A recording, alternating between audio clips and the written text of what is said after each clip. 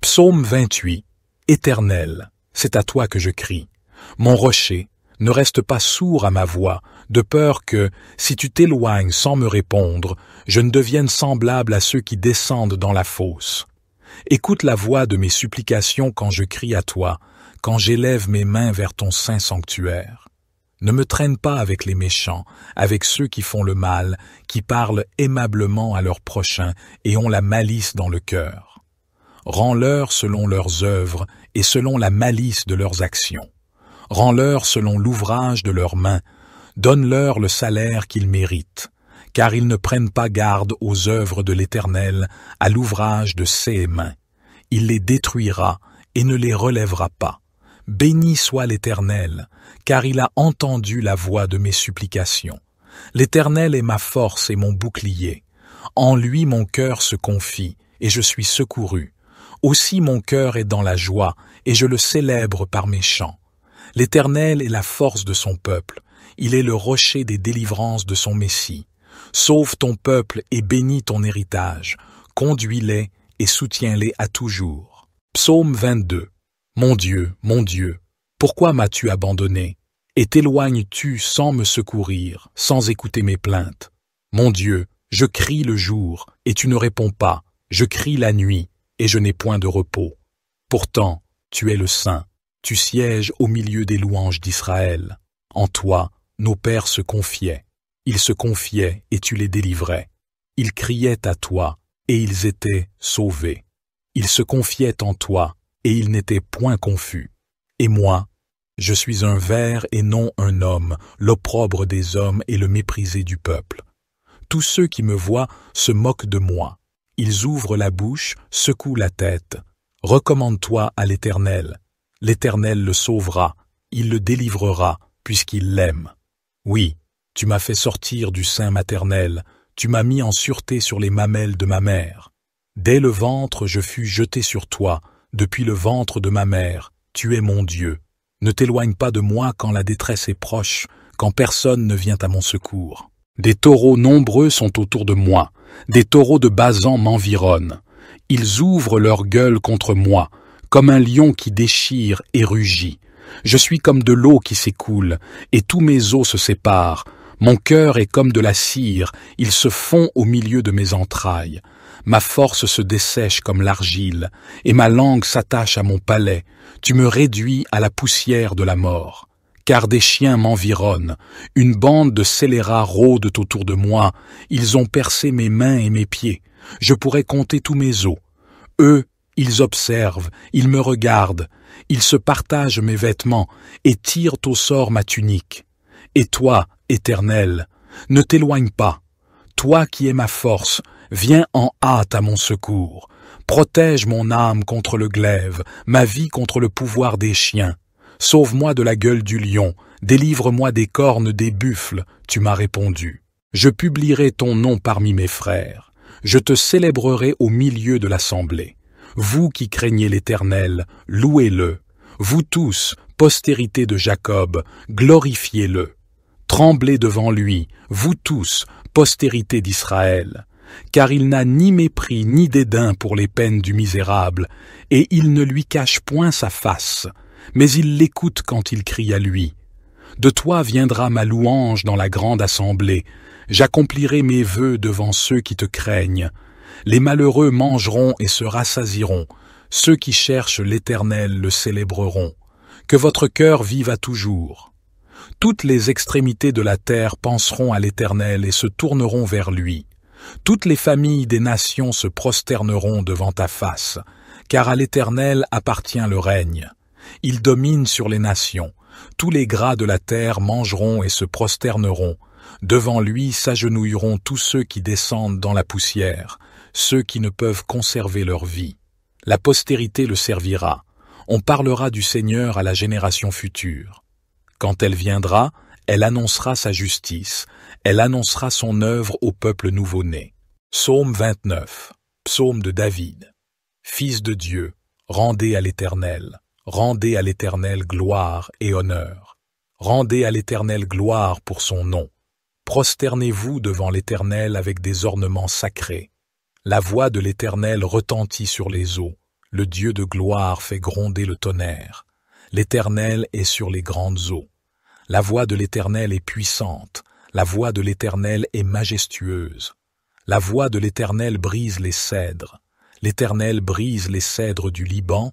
Il les fait bondir comme des veaux, et le Liban et le Sirion comme de jeunes buffles. La voix de l'Éternel fait jaillir des flammes de feu. La voix de l'Éternel fait trembler le désert. L'Éternel fait trembler le désert de Kadès. La voix de l'Éternel fait enfanter les biches. Elle dépouille les forêts. Dans son palais tout s'écrie « Gloire ». L'Éternel était sur son trône lors du déluge. L'Éternel sur son trône règne éternellement. L'Éternel donne la force à son peuple. L'Éternel bénit son peuple et le rend heureux. Psaume 30. Je te célèbre, Éternel, car tu m'as relevé, et tu n'as pas permis que mes ennemis se réjouissent à mon sujet. Éternel, mon Dieu, j'ai crié à toi, et tu m'as guéri. Éternel, tu as fait remonter mon âme du séjour des morts. Tu m'as fait revivre loin de ceux qui descendent dans la fosse. Chantez à l'Éternel, vous, ses fidèles, célébrez son saint nom. Car sa colère dure un instant, mais sa grâce dure toute une vie. Le soir arrivent les pleurs, et le matin l'allégresse. Quand j'étais en sécurité, je disais, je ne serai jamais ébranlé. Éternel, par ta faveur tu avais affermi ma montagne. Tu cachas ta face, et je fus troublé. Je t'ai invoqué, Éternel, j'ai supplié mon Seigneur. Que gagnes-tu à verser mon sang, à me faire descendre dans la fosse? La poussière peut-elle te louer? Annoncer ta fidélité. Écoute, Éternel, aie pitié de moi. Éternel, secours-moi. Tu as changé mon deuil en danse, tu as délié mon sac, et tu m'as ceint de joie, afin que mon cœur te chante et ne se taise pas. Éternel, mon Dieu, je te louerai toujours. Psaume 28. Éternel, c'est à toi que je crie.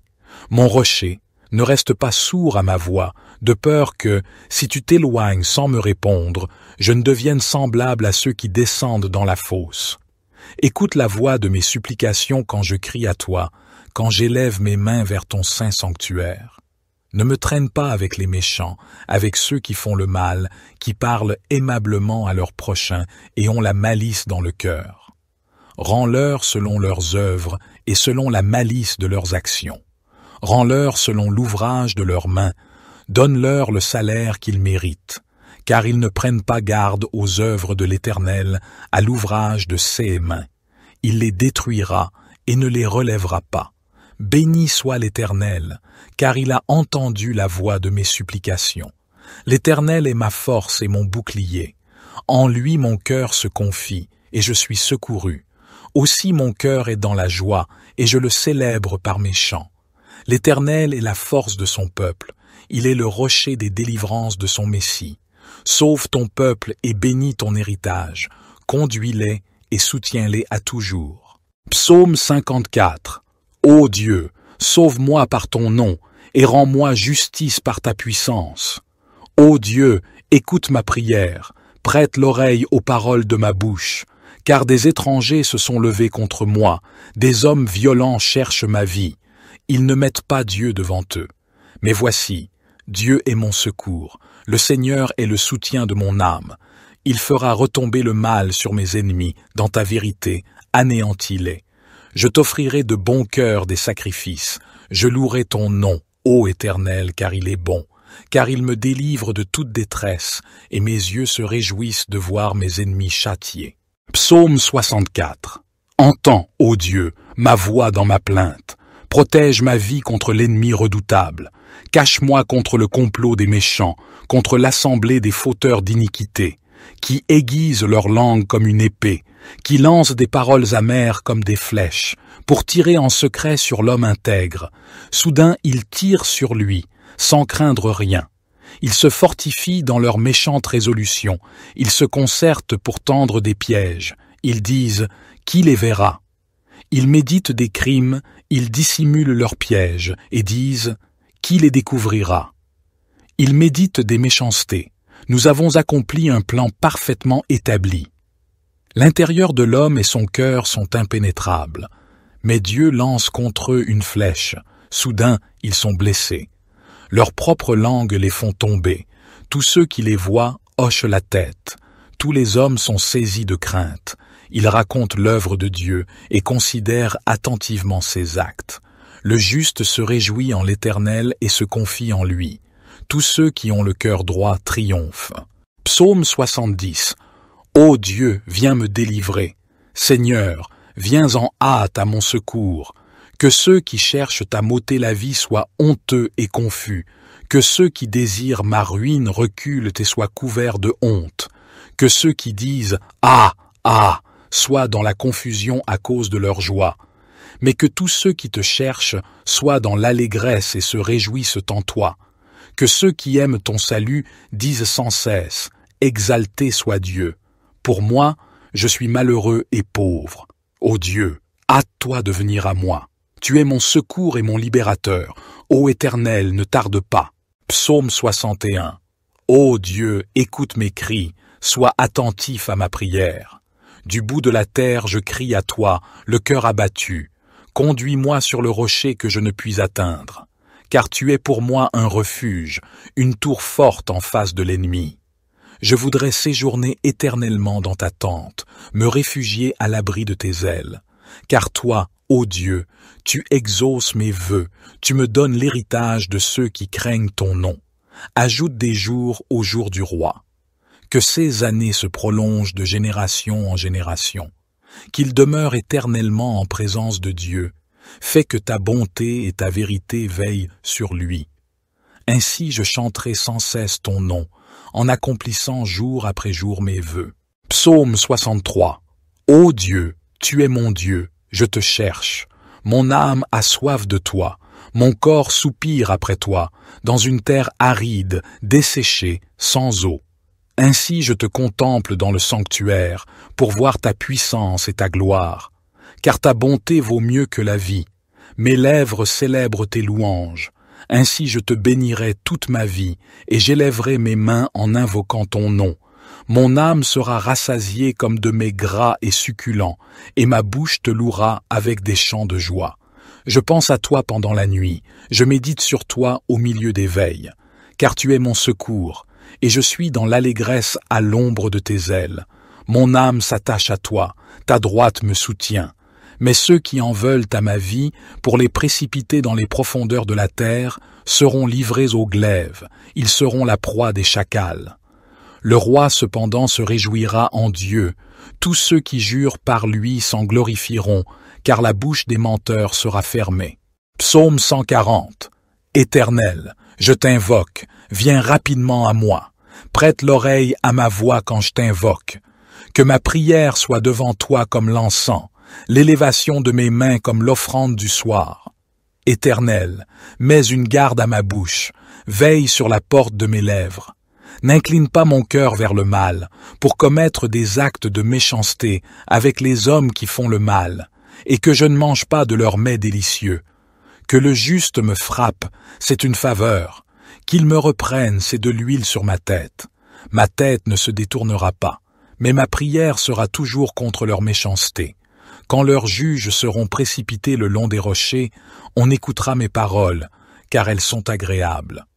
Comme quand on laboure et qu'on fend la terre, ainsi nos os sont dispersés à l'entrée du séjour des morts.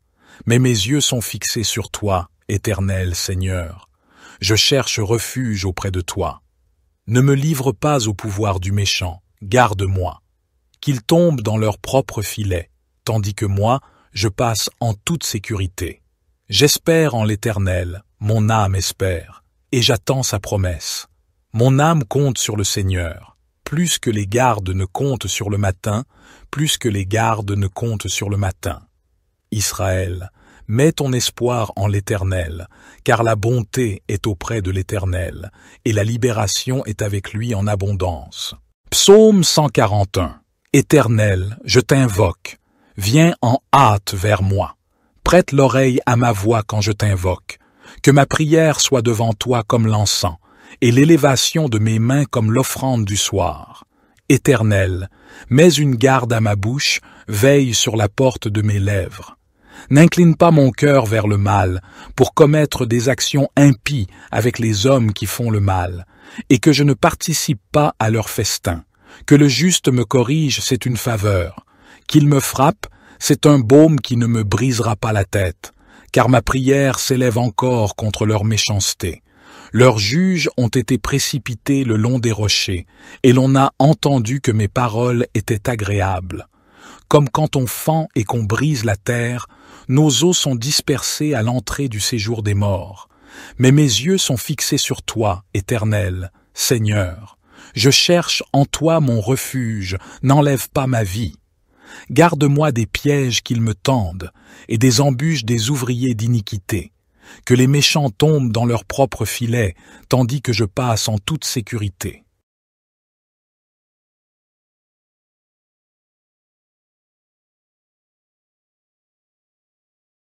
Psaume 28. Éternel, c'est à toi que je crie. Mon rocher, ne reste pas sourd à ma voix, de peur que, si tu t'éloignes sans me répondre, je ne devienne semblable à ceux qui descendent dans la fosse. Écoute la voix de mes supplications quand je crie à toi, quand j'élève mes mains vers ton saint sanctuaire. Ne me traîne pas avec les méchants, avec ceux qui font le mal, qui parlent aimablement à leurs prochains et ont la malice dans le cœur. Rends-leur selon leurs œuvres et selon la malice de leurs actions. Rends-leur selon l'ouvrage de leurs mains, donne-leur le salaire qu'ils méritent, car ils ne prennent pas garde aux œuvres de l'Éternel, à l'ouvrage de ses mains. Il les détruira et ne les relèvera pas. Béni soit l'Éternel, car il a entendu la voix de mes supplications. L'Éternel est ma force et mon bouclier. En lui mon cœur se confie, et je suis secouru. Aussi mon cœur est dans la joie, et je le célèbre par mes chants.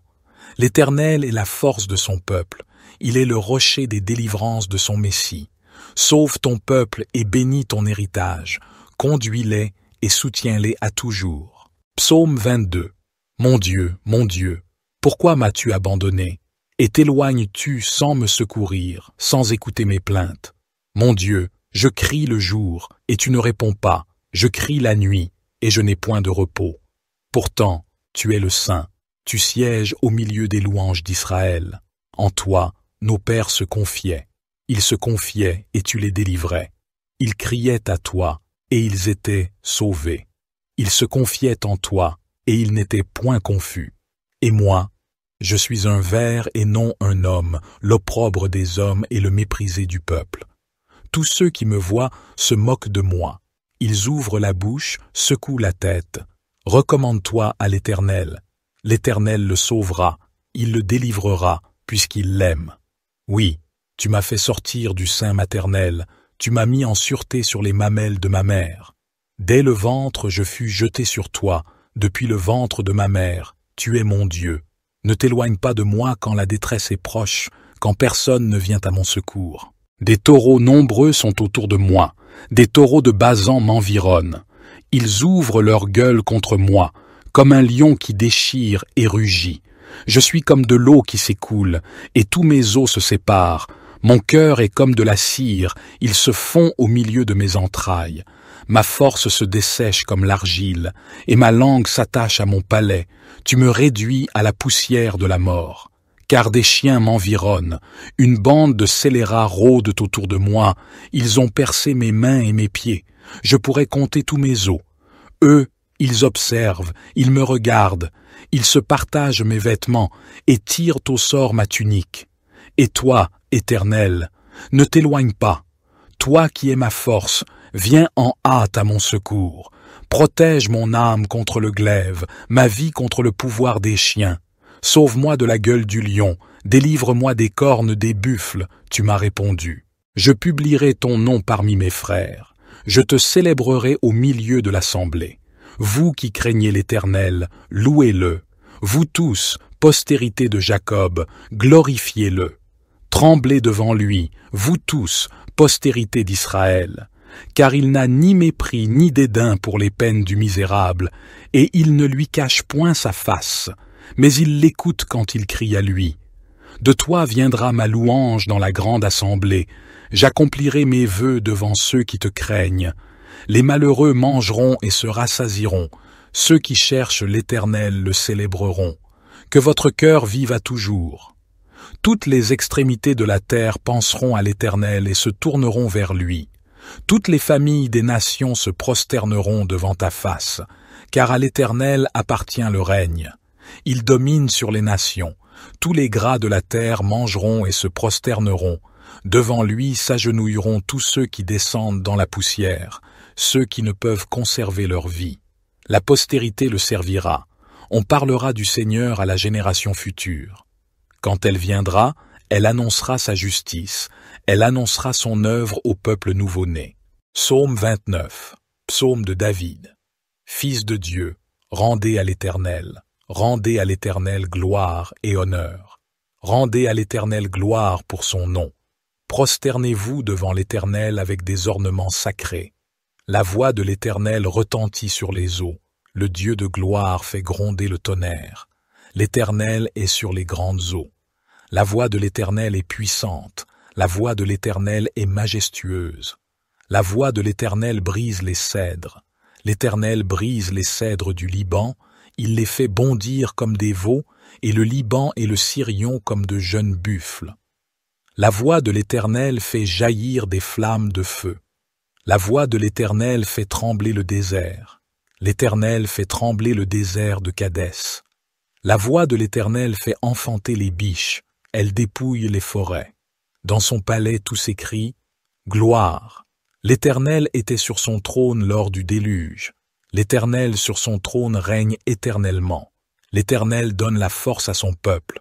L'Éternel bénit son peuple et le rend heureux. Psaume 30. Je te célèbre, Éternel, car tu m'as relevé, et tu n'as pas permis que mes ennemis se réjouissent à mon sujet. Éternel, mon Dieu, j'ai crié à toi, et tu m'as guéri. Éternel, tu as fait remonter mon âme du séjour des morts. Tu m'as fait revivre loin de ceux qui descendent dans la fosse. Chantez à l'Éternel, vous, ses fidèles, célébrez son saint nom. Car sa colère dure un instant, mais sa grâce dure toute une vie. Le soir arrivent les pleurs, et le matin l'allégresse. Quand j'étais en sécurité, je disais, je ne serai jamais ébranlé. Éternel, par ta faveur tu avais affermi ma montagne. Tu cachas ta face, et je fus troublé. Je t'ai invoqué, Éternel, j'ai supplié mon Seigneur. Que gagnes-tu à verser mon sang, à me faire descendre dans la fosse? La poussière peut-elle te louer? Annoncer ta fidélité. Écoute, Éternel, aie pitié de moi. Éternel, secours-moi. Tu as changé mon deuil en danse, tu as délié mon sac, et tu m'as ceint de joie, afin que mon cœur te chante et ne se taise pas. Éternel, mon Dieu, je te louerai toujours. Psaume 28. Éternel, c'est à toi que je crie. Mon rocher, ne reste pas sourd à ma voix, de peur que, si tu t'éloignes sans me répondre, je ne devienne semblable à ceux qui descendent dans la fosse. Écoute la voix de mes supplications quand je crie à toi, quand j'élève mes mains vers ton saint sanctuaire. Ne me traîne pas avec les méchants, avec ceux qui font le mal, qui parlent aimablement à leurs prochains et ont la malice dans le cœur. Rends-leur selon leurs œuvres et selon la malice de leurs actions. Rends-leur selon l'ouvrage de leurs mains. Donne-leur le salaire qu'ils méritent, car ils ne prennent pas garde aux œuvres de l'Éternel, à l'ouvrage de ses mains. Il les détruira et ne les relèvera pas. Béni soit l'Éternel, car il a entendu la voix de mes supplications. L'Éternel est ma force et mon bouclier. En lui mon cœur se confie, et je suis secouru. Aussi mon cœur est dans la joie, et je le célèbre par mes chants. L'Éternel est la force de son peuple, il est le rocher des délivrances de son Messie. Sauve ton peuple et bénis ton héritage, conduis-les et soutiens-les à toujours. Psaume 54. Ô Dieu, sauve-moi par ton nom, et rends-moi justice par ta puissance. Ô Dieu, écoute ma prière, prête l'oreille aux paroles de ma bouche, car des étrangers se sont levés contre moi, des hommes violents cherchent ma vie. Ils ne mettent pas Dieu devant eux. Mais voici, Dieu est mon secours, le Seigneur est le soutien de mon âme. Il fera retomber le mal sur mes ennemis, dans ta vérité, anéantis-les. Je t'offrirai de bon cœur des sacrifices. Je louerai ton nom, ô Éternel, car il est bon, car il me délivre de toute détresse, et mes yeux se réjouissent de voir mes ennemis châtiés. Psaume 64. Entends, ô Dieu, ma voix dans ma plainte. Protège ma vie contre l'ennemi redoutable. Cache-moi contre le complot des méchants, contre l'assemblée des fauteurs d'iniquité, qui aiguisent leur langue comme une épée, qui lancent des paroles amères comme des flèches, pour tirer en secret sur l'homme intègre. Soudain, ils tirent sur lui, sans craindre rien. Ils se fortifient dans leurs méchantes résolutions.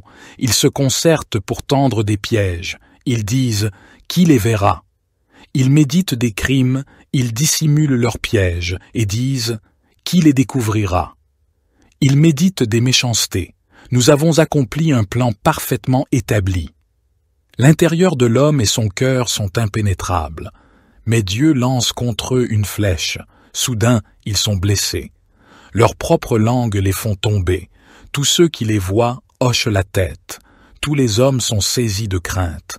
Ils racontent l'œuvre de Dieu et considèrent attentivement ses actes. Le juste se réjouit en l'Éternel et se confie en lui. Tous ceux qui ont le cœur droit triomphent. Psaume 70. Ô Dieu, viens me délivrer. Seigneur, viens en hâte à mon secours. Que ceux qui cherchent à m'ôter la vie soient honteux et confus. Que ceux qui désirent ma ruine reculent et soient couverts de honte. Que ceux qui disent « Ah, ah !» soient dans la confusion à cause de leur joie. Mais que tous ceux qui te cherchent soient dans l'allégresse et se réjouissent en toi. Que ceux qui aiment ton salut disent sans cesse « Exalté soit Dieu !» Pour moi, je suis malheureux et pauvre. Ô Dieu, hâte-toi de venir à moi. Tu es mon secours et mon libérateur. Ô Éternel, ne tarde pas. Psaume 61. Ô Dieu, écoute mes cris, sois attentif à ma prière. Du bout de la terre, je crie à toi, le cœur abattu. Conduis-moi sur le rocher que je ne puis atteindre. Car tu es pour moi un refuge, une tour forte en face de l'ennemi. Je voudrais séjourner éternellement dans ta tente, me réfugier à l'abri de tes ailes. Car toi, ô Dieu, tu exauces mes vœux, tu me donnes l'héritage de ceux qui craignent ton nom. Ajoute des jours aux jours du roi. Que ces années se prolongent de génération en génération. Qu'il demeure éternellement en présence de Dieu. Fais que ta bonté et ta vérité veillent sur lui. Ainsi je chanterai sans cesse ton nom, en accomplissant jour après jour mes vœux. Psaume 63. Ô Dieu, tu es mon Dieu, je te cherche. Mon âme a soif de toi, mon corps soupire après toi, dans une terre aride, desséchée, sans eau. Ainsi je te contemple dans le sanctuaire, pour voir ta puissance et ta gloire. Car ta bonté vaut mieux que la vie. Mes lèvres célèbrent tes louanges. Ainsi je te bénirai toute ma vie, et j'élèverai mes mains en invoquant ton nom. Mon âme sera rassasiée comme de mets gras et succulents, et ma bouche te louera avec des chants de joie. Je pense à toi pendant la nuit, je médite sur toi au milieu des veilles, car tu es mon secours, et je suis dans l'allégresse à l'ombre de tes ailes. Mon âme s'attache à toi, ta droite me soutient. Mais ceux qui en veulent à ma vie, pour les précipiter dans les profondeurs de la terre, seront livrés au glaive, ils seront la proie des chacals. Le roi cependant se réjouira en Dieu, tous ceux qui jurent par lui s'en glorifieront, car la bouche des menteurs sera fermée. Psaume 140. Éternel, je t'invoque, viens rapidement à moi, prête l'oreille à ma voix quand je t'invoque. Que ma prière soit devant toi comme l'encens, l'élévation de mes mains comme l'offrande du soir. Éternel, mets une garde à ma bouche, veille sur la porte de mes lèvres. N'incline pas mon cœur vers le mal, pour commettre des actes de méchanceté avec les hommes qui font le mal, et que je ne mange pas de leurs mets délicieux. Que le juste me frappe, c'est une faveur. Qu'il me reprenne, c'est de l'huile sur ma tête. Ma tête ne se détournera pas, mais ma prière sera toujours contre leur méchanceté. Quand leurs juges seront précipités le long des rochers, on écoutera mes paroles, car elles sont agréables. Comme quand on laboure et qu'on fend la terre, ainsi nos os sont dispersés à l'entrée du séjour des morts. Mais mes yeux sont fixés sur toi, Éternel Seigneur. Je cherche refuge auprès de toi. Ne me livre pas au pouvoir du méchant, garde-moi. Qu'ils tombent dans leur propre filet, tandis que moi, je passe en toute sécurité. J'espère en l'Éternel, mon âme espère, et j'attends sa promesse. Mon âme compte sur le Seigneur, plus que les gardes ne comptent sur le matin, plus que les gardes ne comptent sur le matin. Israël, mets ton espoir en l'Éternel, car la bonté est auprès de l'Éternel, et la libération est avec lui en abondance. Psaume 141. Éternel, je t'invoque, viens en hâte vers moi. Prête l'oreille à ma voix quand je t'invoque. Que ma prière soit devant toi comme l'encens, et l'élévation de mes mains comme l'offrande du soir. Éternel, mets une garde à ma bouche, veille sur la porte de mes lèvres. N'incline pas mon cœur vers le mal, pour commettre des actions impies avec les hommes qui font le mal, et que je ne participe pas à leur festin. Que le juste me corrige, c'est une faveur. Qu'il me frappe, c'est un baume qui ne me brisera pas la tête, car ma prière s'élève encore contre leur méchanceté. Leurs juges ont été précipités le long des rochers, et l'on a entendu que mes paroles étaient agréables. Comme quand on fend et qu'on brise la terre, nos os sont dispersés à l'entrée du séjour des morts. Mais mes yeux sont fixés sur toi, Éternel, Seigneur. Je cherche en toi mon refuge, n'enlève pas ma vie. Garde-moi des pièges qu'ils me tendent, et des embûches des ouvriers d'iniquité. Que les méchants tombent dans leur propre filet, tandis que je passe en toute sécurité.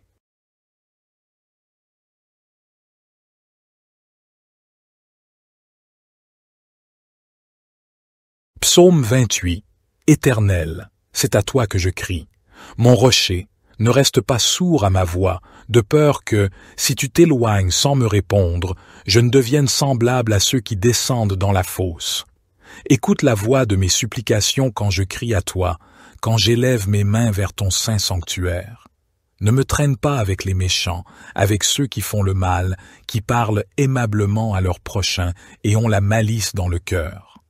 Rends-leur selon leurs œuvres et selon la malice de leurs actions. Rends-leur selon l'ouvrage de leurs mains, donne-leur le salaire qu'ils méritent, car ils ne prennent pas garde aux œuvres de l'Éternel, à l'ouvrage de ses mains. Il les détruira et ne les relèvera pas. Béni soit l'Éternel, car il a entendu la voix de mes supplications. L'Éternel est ma force et mon bouclier. En lui mon cœur se confie, et je suis secouru. Aussi mon cœur est dans la joie, et je le célèbre par mes chants. L'Éternel est la force de son peuple, il est le rocher des délivrances de son Messie. Sauve ton peuple et bénis ton héritage, conduis-les et soutiens-les à toujours. Psaume 22. Mon Dieu, pourquoi m'as-tu abandonné? Et t'éloignes-tu sans me secourir, sans écouter mes plaintes? Mon Dieu, je crie le jour, et tu ne réponds pas, je crie la nuit, et je n'ai point de repos. Pourtant, tu es le Saint, tu sièges au milieu des louanges d'Israël. En toi, nos pères se confiaient. Ils se confiaient et tu les délivrais. Ils criaient à toi et ils étaient sauvés. Ils se confiaient en toi et ils n'étaient point confus. Et moi, je suis un ver et non un homme, l'opprobre des hommes et le méprisé du peuple. Tous ceux qui me voient se moquent de moi. Ils ouvrent la bouche, secouent la tête. Recommande-toi à l'Éternel. L'Éternel le sauvera, il le délivrera, puisqu'il l'aime. Oui, tu m'as fait sortir du sein maternel, tu m'as mis en sûreté sur les mamelles de ma mère. Dès le ventre je fus jeté sur toi, depuis le ventre de ma mère, tu es mon Dieu. Ne t'éloigne pas de moi quand la détresse est proche, quand personne ne vient à mon secours. Des taureaux nombreux sont autour de moi, des taureaux de Basan m'environnent. Ils ouvrent leur gueule contre moi, comme un lion qui déchire et rugit. Je suis comme de l'eau qui s'écoule, et tous mes os se séparent. Mon cœur est comme de la cire, il se fond au milieu de mes entrailles. Ma force se dessèche comme l'argile, et ma langue s'attache à mon palais. Tu me réduis à la poussière de la mort. Car des chiens m'environnent, une bande de scélérats rôdent autour de moi, ils ont percé mes mains et mes pieds, je pourrais compter tous mes os. Eux, Ils observent, ils me regardent, ils se partagent mes vêtements et tirent au sort ma tunique. Et toi, Éternel, ne t'éloigne pas. Toi qui es ma force, viens en hâte à mon secours. Protège mon âme contre le glaive, ma vie contre le pouvoir des chiens. Sauve-moi de la gueule du lion, délivre-moi des cornes des buffles, tu m'as répondu. Je publierai ton nom parmi mes frères, je te célébrerai au milieu de l'assemblée. Vous qui craignez l'Éternel, louez-le. Vous tous, postérité de Jacob, glorifiez-le. Tremblez devant lui, vous tous, postérité d'Israël. Car il n'a ni mépris ni dédain pour les peines du misérable, et il ne lui cache point sa face, mais il l'écoute quand il crie à lui.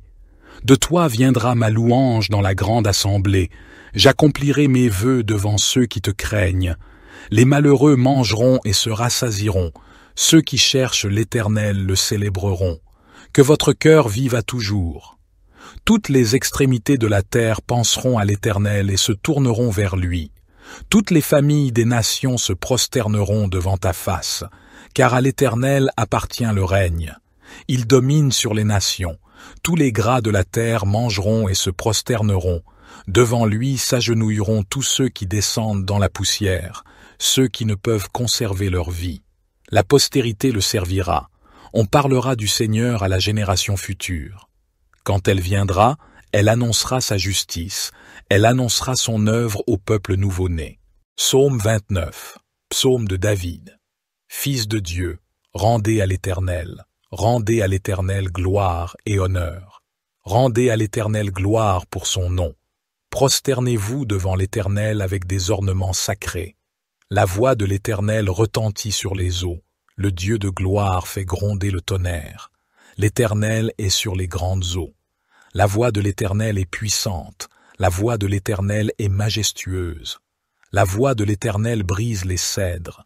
L'Éternel brise les cèdres du Liban. Il les fait bondir comme des veaux, et le Liban et le Sirion comme de jeunes buffles. La voix de l'Éternel fait jaillir des flammes de feu. La voix de l'Éternel fait trembler le désert. L'Éternel fait trembler le désert de Kadès. La voix de l'Éternel fait enfanter les biches, elle dépouille les forêts. Dans son palais tout s'écrie « Gloire ». L'Éternel était sur son trône lors du déluge. L'Éternel sur son trône règne éternellement. L'Éternel donne la force à son peuple. L'Éternel bénit son peuple et le rend heureux. Psaume 30.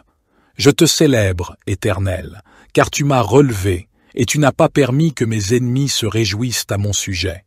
Éternel, mon Dieu, j'ai crié à toi, et tu m'as guéri. Éternel, tu as fait remonter mon âme du séjour des morts.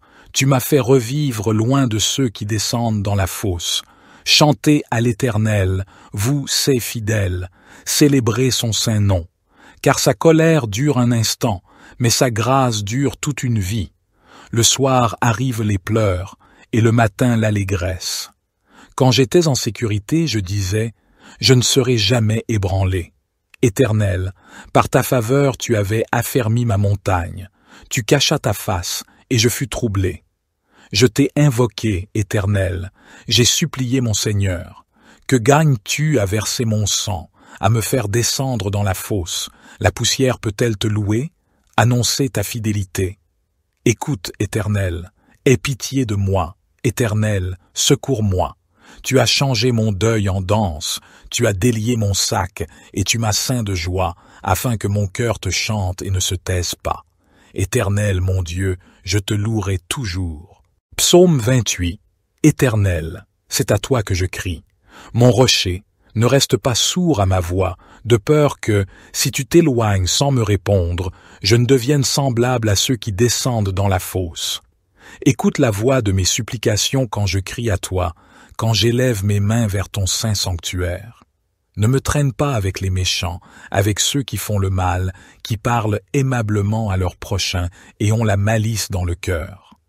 Rends-leur selon leurs œuvres et selon la malice de leurs actions.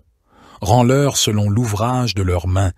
Donne-leur le salaire qu'ils méritent, car ils ne prennent pas garde aux œuvres de l'Éternel, à l'ouvrage de ses mains. Il les détruira et ne les relèvera pas. Béni soit l'Éternel, car il a entendu la voix de mes supplications. L'Éternel est ma force et mon bouclier. En lui mon cœur se confie, et je suis secouru. Aussi mon cœur est dans la joie, et je le célèbre par mes chants. L'Éternel est la force de son peuple, il est le rocher des délivrances de son Messie. Sauve ton peuple et bénis ton héritage, conduis-les et soutiens-les à toujours. Psaume 54. Ô Dieu, sauve-moi par ton nom, et rends-moi justice par ta puissance. Ô Dieu, écoute ma prière, prête l'oreille aux paroles de ma bouche, car des étrangers se sont levés contre moi, des hommes violents cherchent ma vie. Ils ne mettent pas Dieu devant eux. Mais voici, Dieu est mon secours, le Seigneur est le soutien de mon âme. Il fera retomber le mal sur mes ennemis, dans ta vérité, anéantis-les. Je t'offrirai de bon cœur des sacrifices, je louerai ton nom, ô Éternel, car il est bon, car il me délivre de toute détresse, et mes yeux se réjouissent de voir mes ennemis châtiés. Psaume 64. Entends, ô Dieu, ma voix dans ma plainte. Protège ma vie contre l'ennemi redoutable. Cache-moi contre le complot des méchants, contre l'assemblée des fauteurs d'iniquité, qui aiguisent leur langue comme une épée, qui lancent des paroles amères comme des flèches, pour tirer en secret sur l'homme intègre. Soudain, ils tirent sur lui, sans craindre rien. Ils se fortifient dans leurs méchantes résolutions, ils se concertent pour tendre des pièges. Ils disent « Qui les verra ?» Ils méditent des crimes, ils dissimulent leurs pièges et disent « Qui les découvrira ?» Ils méditent des méchancetés. Nous avons accompli un plan parfaitement établi. L'intérieur de l'homme et son cœur sont impénétrables. Mais Dieu lance contre eux une flèche. Soudain, ils sont blessés. Leurs propres langues les font tomber. Tous ceux qui les voient hochent la tête. Tous les hommes sont saisis de crainte. Ils racontent l'œuvre de Dieu et considèrent attentivement ses actes. Le juste se réjouit en l'Éternel et se confie en lui. Tous ceux qui ont le cœur droit triomphent. Psaume 70. Ô Dieu, viens me délivrer. Seigneur, viens en hâte à mon secours. Que ceux qui cherchent à m'ôter la vie soient honteux et confus. Que ceux qui désirent ma ruine reculent et soient couverts de honte. Que ceux qui disent « Ah, ah !» soient dans la confusion à cause de leur joie. Mais que tous ceux qui te cherchent soient dans l'allégresse et se réjouissent en toi. Que ceux qui aiment ton salut disent sans cesse « Exalté soit Dieu !» Pour moi, je suis malheureux et pauvre. Ô Dieu, hâte-toi de venir à moi. Tu es mon secours et mon libérateur. Ô Éternel, ne tarde pas. Psaume 61. Ô Dieu, écoute mes cris, sois attentif à ma prière. Du bout de la terre, je crie à toi, le cœur abattu. Conduis-moi sur le rocher que je ne puis atteindre. Car tu es pour moi un refuge, une tour forte en face de l'ennemi. Je voudrais séjourner éternellement dans ta tente, me réfugier à l'abri de tes ailes. Car toi, ô Dieu, tu exauces mes vœux, tu me donnes l'héritage de ceux qui craignent ton nom. Ajoute des jours au jour du roi.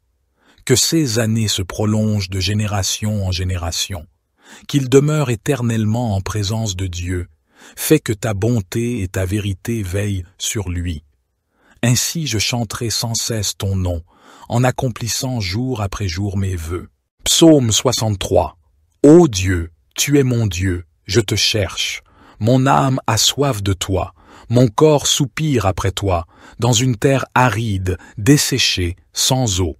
Ainsi je te contemple dans le sanctuaire, pour voir ta puissance et ta gloire. Car ta bonté vaut mieux que la vie. Mes lèvres célèbrent tes louanges. Ainsi je te bénirai toute ma vie, et j'élèverai mes mains en invoquant ton nom. Mon âme sera rassasiée comme de mets gras et succulents, et ma bouche te louera avec des chants de joie. Je pense à toi pendant la nuit, je médite sur toi au milieu des veilles, car tu es mon secours, et je suis dans l'allégresse à l'ombre de tes ailes. Mon âme s'attache à toi, ta droite me soutient. Mais ceux qui en veulent à ma vie, pour les précipiter dans les profondeurs de la terre, seront livrés au glaive, ils seront la proie des chacals. Le roi cependant se réjouira en Dieu, tous ceux qui jurent par lui s'en glorifieront, car la bouche des menteurs sera fermée. Psaume 140. Éternel, je t'invoque, viens rapidement à moi. Prête l'oreille à ma voix quand je t'invoque. Que ma prière soit devant toi comme l'encens, l'élévation de mes mains comme l'offrande du soir. Éternel, mets une garde à ma bouche, veille sur la porte de mes lèvres. N'incline pas mon cœur vers le mal, pour commettre des actes de méchanceté avec les hommes qui font le mal, et que je ne mange pas de leurs mets délicieux. Que le juste me frappe, c'est une faveur. Qu'il me reprenne, c'est de l'huile sur ma tête. Ma tête ne se détournera pas, mais ma prière sera toujours contre leur méchanceté. Quand leurs juges seront précipités le long des rochers, on écoutera mes paroles, car elles sont agréables. Comme quand on laboure et qu'on fend la terre, ainsi nos os sont dispersés à l'entrée du séjour des morts. Mais mes yeux sont fixés sur toi, Éternel Seigneur. Je cherche refuge auprès de toi. Ne me livre pas au pouvoir du méchant, garde-moi. Qu'ils tombent dans leur propre filet, tandis que moi, je passe en toute sécurité. J'espère en l'Éternel, mon âme espère, et j'attends sa promesse. Mon âme compte sur le Seigneur, plus que les gardes ne comptent sur le matin, plus que les gardes ne comptent sur le matin. Israël, mets ton espoir en l'Éternel, car la bonté est auprès de l'Éternel, et la libération est avec lui en abondance. Psaume 141. Éternel, je t'invoque, viens en hâte vers moi. Prête l'oreille à ma voix quand je t'invoque.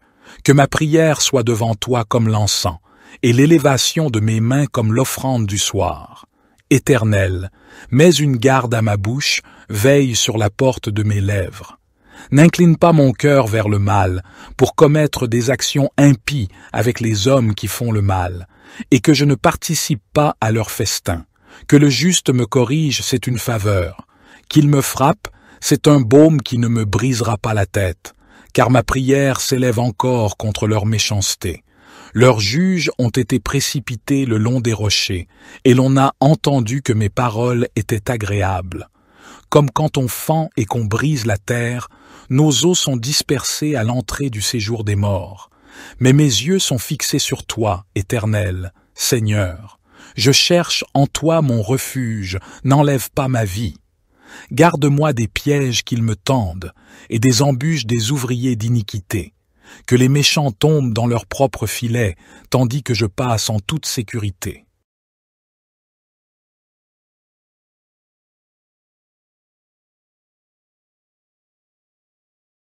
Psaume 28.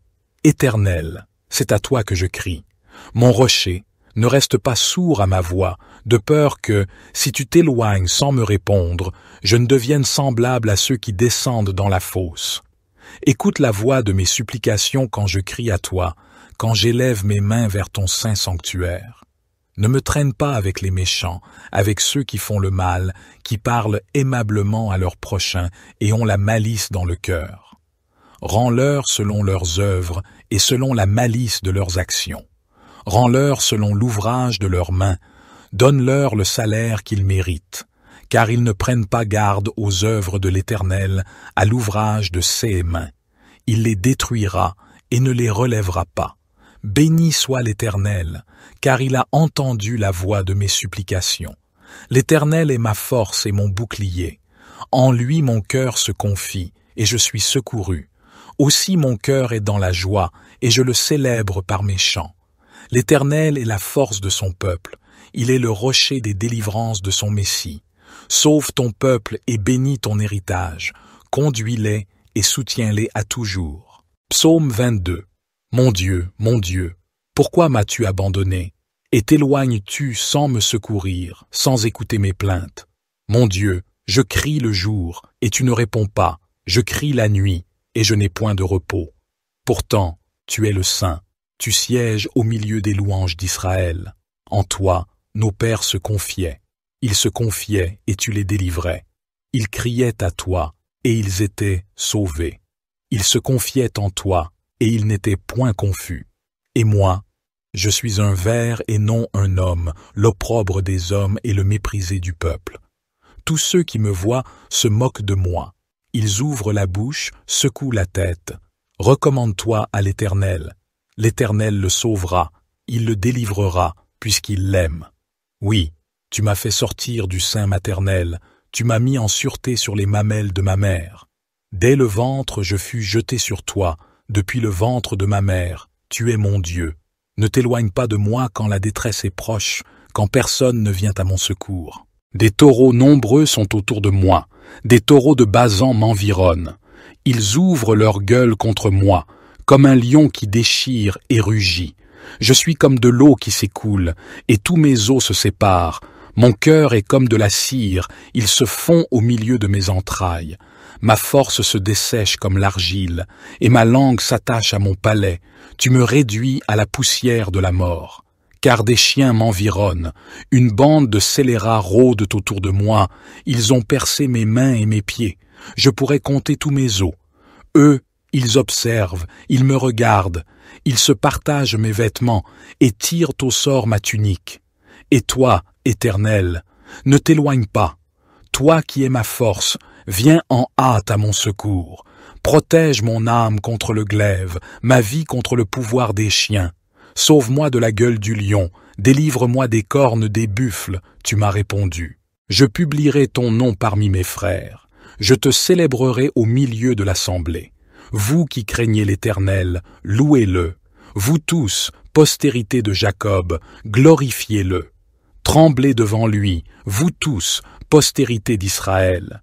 Car il n'a ni mépris ni dédain pour les peines du misérable, et il ne lui cache point sa face, mais il l'écoute quand il crie à lui. De toi viendra ma louange dans la grande assemblée, j'accomplirai mes vœux devant ceux qui te craignent. Les malheureux mangeront et se rassasieront, ceux qui cherchent l'Éternel le célébreront. Que votre cœur vive à toujours. Toutes les extrémités de la terre penseront à l'Éternel et se tourneront vers lui. Toutes les familles des nations se prosterneront devant ta face, car à l'Éternel appartient le règne. Il domine sur les nations. Tous les gras de la terre mangeront et se prosterneront. Devant lui s'agenouilleront tous ceux qui descendent dans la poussière, ceux qui ne peuvent conserver leur vie. La postérité le servira. On parlera du Seigneur à la génération future. Quand elle viendra, elle annoncera sa justice, elle annoncera son œuvre au peuple nouveau-né. Psaume 29, psaume de David. Fils de Dieu, rendez à l'Éternel gloire et honneur. Rendez à l'Éternel gloire pour son nom. Prosternez-vous devant l'Éternel avec des ornements sacrés. La voix de l'Éternel retentit sur les eaux. Le Dieu de gloire fait gronder le tonnerre. L'Éternel est sur les grandes eaux. La voix de l'Éternel est puissante. La voix de l'Éternel est majestueuse. La voix de l'Éternel brise les cèdres. L'Éternel brise les cèdres du Liban. Il les fait bondir comme des veaux, et le Liban et le Sirion comme de jeunes buffles. La voix de l'Éternel fait jaillir des flammes de feu. La voix de l'Éternel fait trembler le désert. L'Éternel fait trembler le désert de Kadès. La voix de l'Éternel fait enfanter les biches, elle dépouille les forêts. Dans son palais tout s'écrie « Gloire ». L'Éternel était sur son trône lors du déluge. L'Éternel sur son trône règne éternellement. L'Éternel donne la force à son peuple. L'Éternel bénit son peuple et le rend heureux. Psaume 30. Je te célèbre, Éternel, car tu m'as relevé, et tu n'as pas permis que mes ennemis se réjouissent à mon sujet. Éternel, mon Dieu, j'ai crié à toi, et tu m'as guéri. Éternel, tu as fait remonter mon âme du séjour des morts. Tu m'as fait revivre loin de ceux qui descendent dans la fosse. Chantez à l'Éternel, vous, ses fidèles, célébrez son saint nom. Car sa colère dure un instant, mais sa grâce dure toute une vie. Le soir arrivent les pleurs, et le matin l'allégresse. Quand j'étais en sécurité, je disais, je ne serai jamais ébranlé. Éternel, par ta faveur tu avais affermi ma montagne. Tu cachas ta face, et je fus troublé. Je t'ai invoqué, Éternel, j'ai supplié mon Seigneur. Que gagnes-tu à verser mon sang, à me faire descendre dans la fosse? La poussière peut-elle te louer? Annoncer ta fidélité. Écoute, Éternel, aie pitié de moi. Éternel, secours-moi. Tu as changé mon deuil en danse, tu as délié mon sac, et tu m'as ceint de joie, afin que mon cœur te chante et ne se taise pas. Éternel, mon Dieu, je te louerai toujours. Psaume 28. Éternel, c'est à toi que je crie. Mon rocher, ne reste pas sourd à ma voix, de peur que, si tu t'éloignes sans me répondre, je ne devienne semblable à ceux qui descendent dans la fosse. Écoute la voix de mes supplications quand je crie à toi, quand j'élève mes mains vers ton saint sanctuaire. Ne me traîne pas avec les méchants, avec ceux qui font le mal, qui parlent aimablement à leurs prochains et ont la malice dans le cœur. Rends-leur selon leurs œuvres et selon la malice de leurs actions. Rends-leur selon l'ouvrage de leurs mains. Donne-leur le salaire qu'ils méritent, car ils ne prennent pas garde aux œuvres de l'Éternel, à l'ouvrage de ses mains. Il les détruira et ne les relèvera pas. Béni soit l'Éternel, car il a entendu la voix de mes supplications. L'Éternel est ma force et mon bouclier. En lui mon cœur se confie, et je suis secouru. Aussi mon cœur est dans la joie, et je le célèbre par mes chants. L'Éternel est la force de son peuple. Il est le rocher des délivrances de son Messie. Sauve ton peuple et bénis ton héritage. Conduis-les et soutiens-les à toujours. Psaume 54. Ô Dieu, sauve-moi par ton nom et rends-moi justice par ta puissance.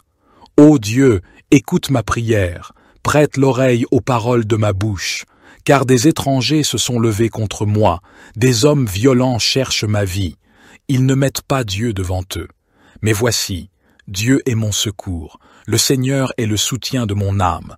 Il fera retomber le mal sur mes ennemis, dans ta vérité, anéantis-les. Je t'offrirai de bon cœur des sacrifices, je louerai ton nom, ô Éternel, car il est bon, car il me délivre de toute détresse, et mes yeux se réjouissent de voir mes ennemis châtiés. Psaume 64. Entends, ô Dieu, ma voix dans ma plainte. Protège ma vie contre l'ennemi redoutable. Cache-moi contre le complot des méchants, contre l'assemblée des fauteurs d'iniquité, qui aiguisent leur langue comme une épée, qui lancent des paroles amères comme des flèches, pour tirer en secret sur l'homme intègre. Soudain, ils tirent sur lui, sans craindre rien. Ils se fortifient dans leurs méchantes résolutions. Ils se concertent pour tendre des pièges. Ils disent « Qui les verra ?» Ils méditent des crimes, ils dissimulent leurs pièges et disent « Qui les découvrira ?» Ils méditent des méchancetés. Nous avons accompli un plan parfaitement établi. L'intérieur de l'homme et son cœur sont impénétrables. Mais Dieu lance contre eux une flèche. Soudain, ils sont blessés. Leurs propres langues les font tomber. Tous ceux qui les voient hochent la tête. Tous les hommes sont saisis de crainte.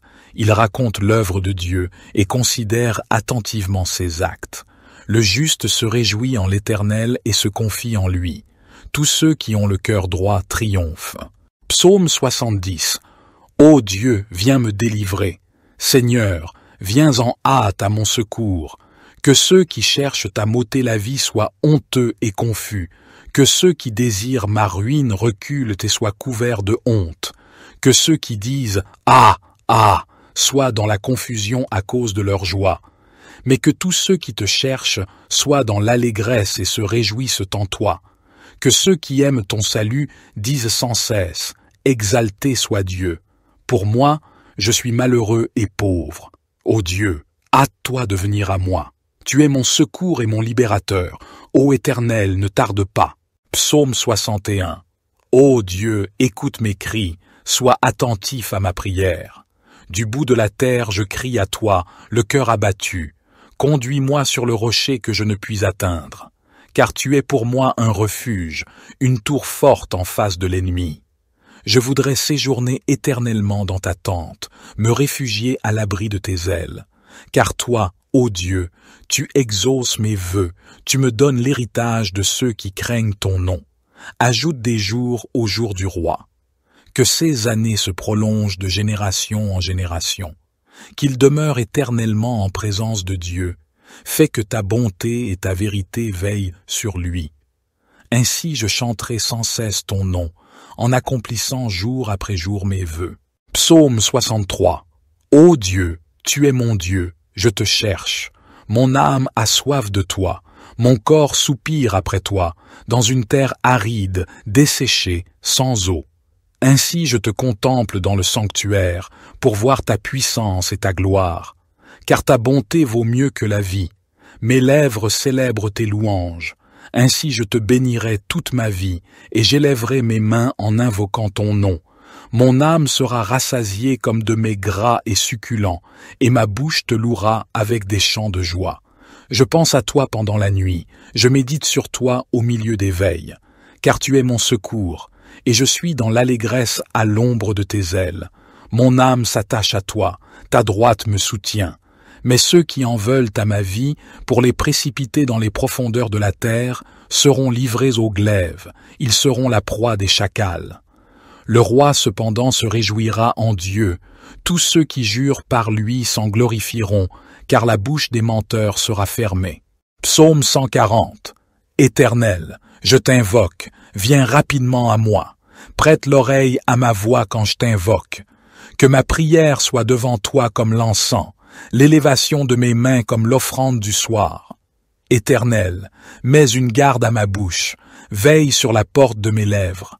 N'incline pas mon cœur vers le mal, pour commettre des actes de méchanceté avec les hommes qui font le mal, et que je ne mange pas de leurs mets délicieux. Que le juste me frappe, c'est une faveur. Qu'il me reprenne, c'est de l'huile sur ma tête. Ma tête ne se détournera pas, mais ma prière sera toujours contre leur méchanceté. Quand leurs juges seront précipités le long des rochers, on écoutera mes paroles, car elles sont agréables. Comme quand on laboure et qu'on fend la terre, ainsi nos os sont dispersés à l'entrée du séjour des morts. Mais mes yeux sont fixés sur toi, Éternel Seigneur. Je cherche refuge auprès de toi. Ne me livre pas au pouvoir du méchant, garde-moi. Qu'ils tombent dans leur propre filet, tandis que moi, je passe en toute sécurité. J'espère en l'Éternel, mon âme espère, et j'attends sa promesse. Mon âme compte sur le Seigneur, plus que les gardes ne comptent sur le matin, plus que les gardes ne comptent sur le matin. Israël, mets ton espoir en l'Éternel, car la bonté est auprès de l'Éternel, et la libération est avec lui en abondance. Psaume 141. Éternel, je t'invoque, viens en hâte vers moi. Prête l'oreille à ma voix quand je t'invoque. Que ma prière soit devant toi comme l'encens, et l'élévation de mes mains comme l'offrande du soir. Éternel, mets une garde à ma bouche, veille sur la porte de mes lèvres. N'incline pas mon cœur vers le mal, pour commettre des actions impies avec les hommes qui font le mal, et que je ne participe pas à leur festin. Que le juste me corrige, c'est une faveur. Qu'il me frappe, c'est un baume qui ne me brisera pas la tête, car ma prière s'élève encore contre leur méchanceté. Leurs juges ont été précipités le long des rochers, et l'on a entendu que mes paroles étaient agréables. Comme quand on fend et qu'on brise la terre, nos os sont dispersés à l'entrée du séjour des morts. Mais mes yeux sont fixés sur toi, Éternel, Seigneur. Je cherche en toi mon refuge, n'enlève pas ma vie. Garde-moi des pièges qu'ils me tendent, et des embûches des ouvriers d'iniquité. Que les méchants tombent dans leur propre filet, tandis que je passe en toute sécurité.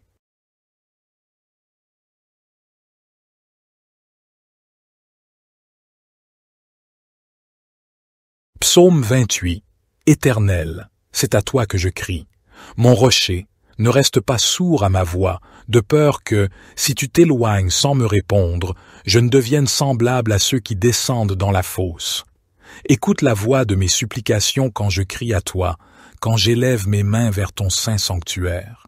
Ne me traîne pas avec les méchants, avec ceux qui font le mal, qui parlent aimablement à leurs prochains et ont la malice dans le cœur. Rends-leur selon leurs œuvres et selon la malice de leurs actions.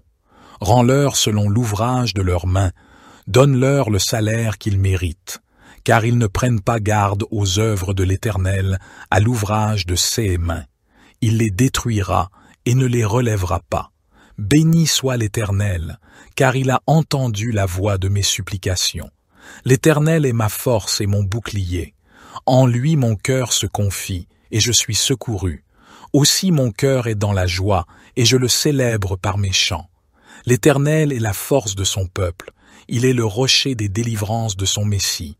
Sauve ton peuple et bénis ton héritage, conduis-les et soutiens-les à toujours. Psaume 22. Mon Dieu, pourquoi m'as-tu abandonné?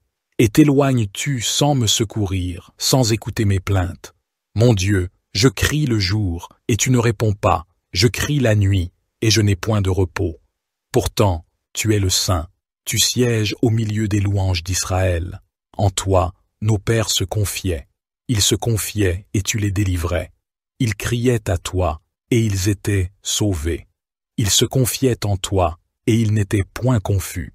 Et moi, je suis un ver et non un homme, l'opprobre des hommes et le méprisé du peuple. Tous ceux qui me voient se moquent de moi. Ils ouvrent la bouche, secouent la tête. Recommande-toi à l'Éternel.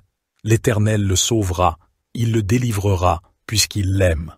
Oui, tu m'as fait sortir du sein maternel, tu m'as mis en sûreté sur les mamelles de ma mère. Dès le ventre je fus jeté sur toi, depuis le ventre de ma mère, tu es mon Dieu. Ne t'éloigne pas de moi quand la détresse est proche, quand personne ne vient à mon secours. Des taureaux nombreux sont autour de moi, des taureaux de Basan m'environnent. Ils ouvrent leur gueule contre moi, comme un lion qui déchire et rugit. Je suis comme de l'eau qui s'écoule, et tous mes os se séparent. Mon cœur est comme de la cire, il se fond au milieu de mes entrailles. Ma force se dessèche comme l'argile, et ma langue s'attache à mon palais. Tu me réduis à la poussière de la mort. Car des chiens m'environnent, une bande de scélérats rôdent autour de moi, ils ont percé mes mains et mes pieds. Je pourrais compter tous mes os. Eux, ils observent, ils me regardent, ils se partagent mes vêtements et tirent au sort ma tunique. Et toi, Éternel, ne t'éloigne pas. Toi qui es ma force, viens en hâte à mon secours. Protège mon âme contre le glaive, ma vie contre le pouvoir des chiens. Sauve-moi de la gueule du lion, délivre-moi des cornes des buffles, tu m'as répondu. Je publierai ton nom parmi mes frères. Je te célébrerai au milieu de l'assemblée. Vous qui craignez l'Éternel, louez-le. Vous tous, postérité de Jacob, glorifiez-le. Tremblez devant lui, vous tous, postérité d'Israël. Car il n'a ni mépris ni dédain pour les peines du misérable, et il ne lui cache point sa face, mais il l'écoute quand il crie à lui. De toi viendra ma louange dans la grande assemblée, j'accomplirai mes vœux devant ceux qui te craignent. Les malheureux mangeront et se rassasieront, ceux qui cherchent l'Éternel le célébreront. Que votre cœur vive à toujours. Toutes les extrémités de la terre penseront à l'Éternel et se tourneront vers lui. Toutes les familles des nations se prosterneront devant ta face, car à l'Éternel appartient le règne. Il domine sur les nations. Tous les gras de la terre mangeront et se prosterneront. Devant lui s'agenouilleront tous ceux qui descendent dans la poussière, ceux qui ne peuvent conserver leur vie. La postérité le servira. On parlera du Seigneur à la génération future. Quand elle viendra, elle annoncera sa justice. Elle annoncera son œuvre au peuple nouveau-né. Psaume 29. Psaume de David. Fils de Dieu, rendez à l'Éternel. Rendez à l'Éternel gloire et honneur. Rendez à l'Éternel gloire pour son nom. Prosternez-vous devant l'Éternel avec des ornements sacrés. La voix de l'Éternel retentit sur les eaux. Le Dieu de gloire fait gronder le tonnerre. L'Éternel est sur les grandes eaux. La voix de l'Éternel est puissante. La voix de l'Éternel est majestueuse. La voix de l'Éternel brise les cèdres. L'Éternel brise les cèdres du Liban. Il les fait bondir comme des veaux, et le Liban et le Sirion comme de jeunes buffles. La voix de l'Éternel fait jaillir des flammes de feu. La voix de l'Éternel fait trembler le désert.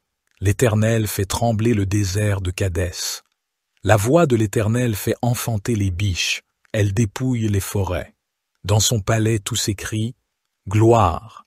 L'Éternel était sur son trône lors du déluge.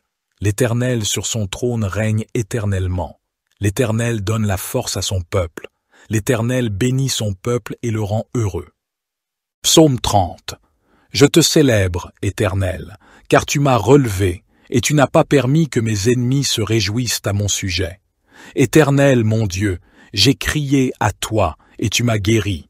Éternel, tu as fait remonter mon âme du séjour des morts, tu m'as fait revivre loin de ceux qui descendent dans la fosse. Chantez à l'Éternel, vous, ses fidèles, célébrez son saint nom.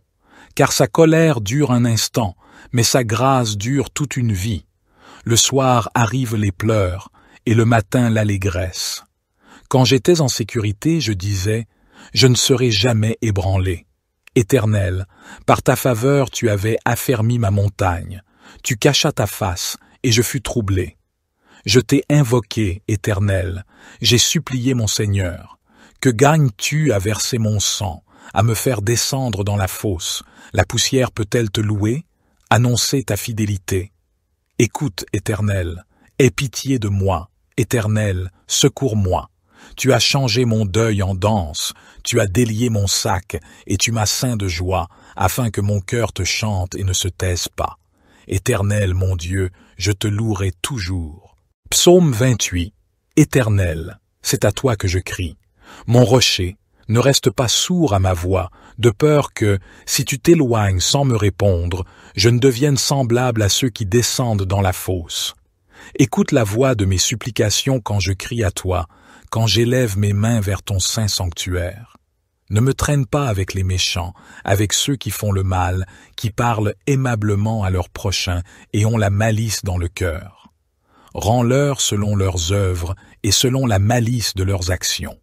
Rends-leur selon l'ouvrage de leurs mains, donne-leur le salaire qu'ils méritent, car ils ne prennent pas garde aux œuvres de l'Éternel, à l'ouvrage de ses mains.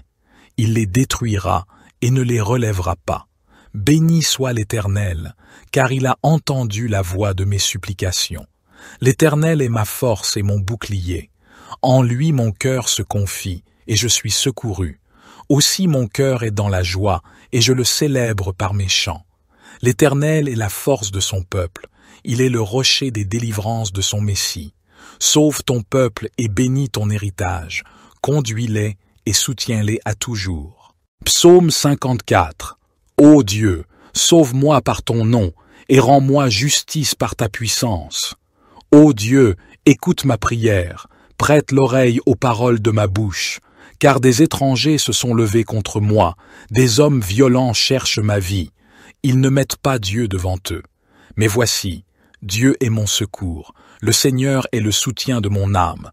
Il fera retomber le mal sur mes ennemis, dans ta vérité, anéantis-les. Je t'offrirai de bon cœur des sacrifices, je louerai ton nom, ô Éternel, car il est bon, car il me délivre de toute détresse, et mes yeux se réjouissent de voir mes ennemis châtiés. Psaume 64. Entends, ô Dieu, ma voix dans ma plainte. Protège ma vie contre l'ennemi redoutable. Cache-moi contre le complot des méchants, contre l'assemblée des fauteurs d'iniquité, qui aiguisent leur langue comme une épée, qui lancent des paroles amères comme des flèches, pour tirer en secret sur l'homme intègre. Soudain, ils tirent sur lui, sans craindre rien. Ils se fortifient dans leurs méchantes résolutions, ils se concertent pour tendre des pièges. Ils disent « Qui les verra ?» Ils méditent des crimes, ils dissimulent leurs pièges et disent « Qui les découvrira ?» Ils méditent des méchancetés. Nous avons accompli un plan parfaitement établi. L'intérieur de l'homme et son cœur sont impénétrables. Mais Dieu lance contre eux une flèche. Soudain, ils sont blessés. Leurs propres langues les font tomber. Tous ceux qui les voient hochent la tête. Tous les hommes sont saisis de crainte. Ils racontent l'œuvre de Dieu et considèrent attentivement ses actes. Le juste se réjouit en l'Éternel et se confie en lui. Tous ceux qui ont le cœur droit triomphent. Psaume 70. Ô Dieu, viens me délivrer. Seigneur, viens en hâte à mon secours. Que ceux qui cherchent à m'ôter la vie soient honteux et confus. Que ceux qui désirent ma ruine reculent et soient couverts de honte. Que ceux qui disent « Ah, ah !» soient dans la confusion à cause de leur joie. Mais que tous ceux qui te cherchent soient dans l'allégresse et se réjouissent en toi. Que ceux qui aiment ton salut disent sans cesse « Exalté soit Dieu !» Pour moi, je suis malheureux et pauvre. Ô Dieu, Hâte-toi de venir à moi. Tu es mon secours et mon libérateur. Ô Éternel, ne tarde pas. Psaume 61. Ô Dieu, écoute mes cris, sois attentif à ma prière. Du bout de la terre, je crie à toi, le cœur abattu. Conduis-moi sur le rocher que je ne puis atteindre. Car tu es pour moi un refuge, une tour forte en face de l'ennemi. Je voudrais séjourner éternellement dans ta tente, me réfugier à l'abri de tes ailes. Car toi, ô Dieu, tu exauces mes vœux, tu me donnes l'héritage de ceux qui craignent ton nom. Ajoute des jours aux jours du roi. Que ces années se prolongent de génération en génération. Qu'il demeure éternellement en présence de Dieu. Fais que ta bonté et ta vérité veillent sur lui. Ainsi je chanterai sans cesse ton nom, en accomplissant jour après jour mes vœux. Psaume 63. Ô Dieu, tu es mon Dieu, je te cherche. Mon âme a soif de toi, mon corps soupire après toi, dans une terre aride, desséchée, sans eau. Ainsi je te contemple dans le sanctuaire, pour voir ta puissance et ta gloire. Car ta bonté vaut mieux que la vie. Mes lèvres célèbrent tes louanges. Ainsi je te bénirai toute ma vie, et j'élèverai mes mains en invoquant ton nom. Mon âme sera rassasiée comme de mets gras et succulents, et ma bouche te louera avec des chants de joie. Je pense à toi pendant la nuit, je médite sur toi au milieu des veilles, car tu es mon secours, et je suis dans l'allégresse à l'ombre de tes ailes. Mon âme s'attache à toi, ta droite me soutient. Mais ceux qui en veulent à ma vie, pour les précipiter dans les profondeurs de la terre, seront livrés au glaive, ils seront la proie des chacals. Le roi cependant se réjouira en Dieu, tous ceux qui jurent par lui s'en glorifieront, car la bouche des menteurs sera fermée. Psaume 140. Éternel, je t'invoque, viens rapidement à moi, prête l'oreille à ma voix quand je t'invoque. Que ma prière soit devant toi comme l'encens, l'élévation de mes mains comme l'offrande du soir. Éternel, mets une garde à ma bouche, veille sur la porte de mes lèvres. N'incline pas mon cœur vers le mal, pour commettre des actes de méchanceté avec les hommes qui font le mal, et que je ne mange pas de leurs mets délicieux. Que le juste me frappe, c'est une faveur. Qu'il me reprenne, c'est de l'huile sur ma tête. Ma tête ne se détournera pas, mais ma prière sera toujours contre leur méchanceté. Quand leurs juges seront précipités le long des rochers, on écoutera mes paroles, car elles sont agréables. Comme quand on laboure et qu'on fend la terre, ainsi nos os sont dispersés à l'entrée du séjour des morts. Mais mes yeux sont fixés sur toi, Éternel Seigneur. Je cherche refuge auprès de toi. Ne me livre pas au pouvoir du méchant, garde-moi. Qu'ils tombent dans leur propre filet, tandis que moi, je passe en toute sécurité. J'espère en l'Éternel, mon âme espère, et j'attends sa promesse. Mon âme compte sur le Seigneur, plus que les gardes ne comptent sur le matin, plus que les gardes ne comptent sur le matin. Israël, mets ton espoir en l'Éternel, car la bonté est auprès de l'Éternel, et la libération est avec lui en abondance. Psaume 141. Éternel, je t'invoque. Viens en hâte vers moi. Prête l'oreille à ma voix quand je t'invoque. Que ma prière soit devant toi comme l'encens, et l'élévation de mes mains comme l'offrande du soir. Éternel, mets une garde à ma bouche, veille sur la porte de mes lèvres. N'incline pas mon cœur vers le mal, pour commettre des actions impies avec les hommes qui font le mal, et que je ne participe pas à leur festin. Que le juste me corrige, c'est une faveur. Qu'il me frappe, c'est un baume qui ne me brisera pas la tête, car ma prière s'élève encore contre leur méchanceté. Leurs juges ont été précipités le long des rochers, et l'on a entendu que mes paroles étaient agréables. Comme quand on fend et qu'on brise la terre, nos os sont dispersés à l'entrée du séjour des morts. Mais mes yeux sont fixés sur toi, Éternel, Seigneur. Je cherche en toi mon refuge, n'enlève pas ma vie. Garde-moi des pièges qu'ils me tendent, et des embûches des ouvriers d'iniquité. Que les méchants tombent dans leur propre filet, tandis que je passe en toute sécurité.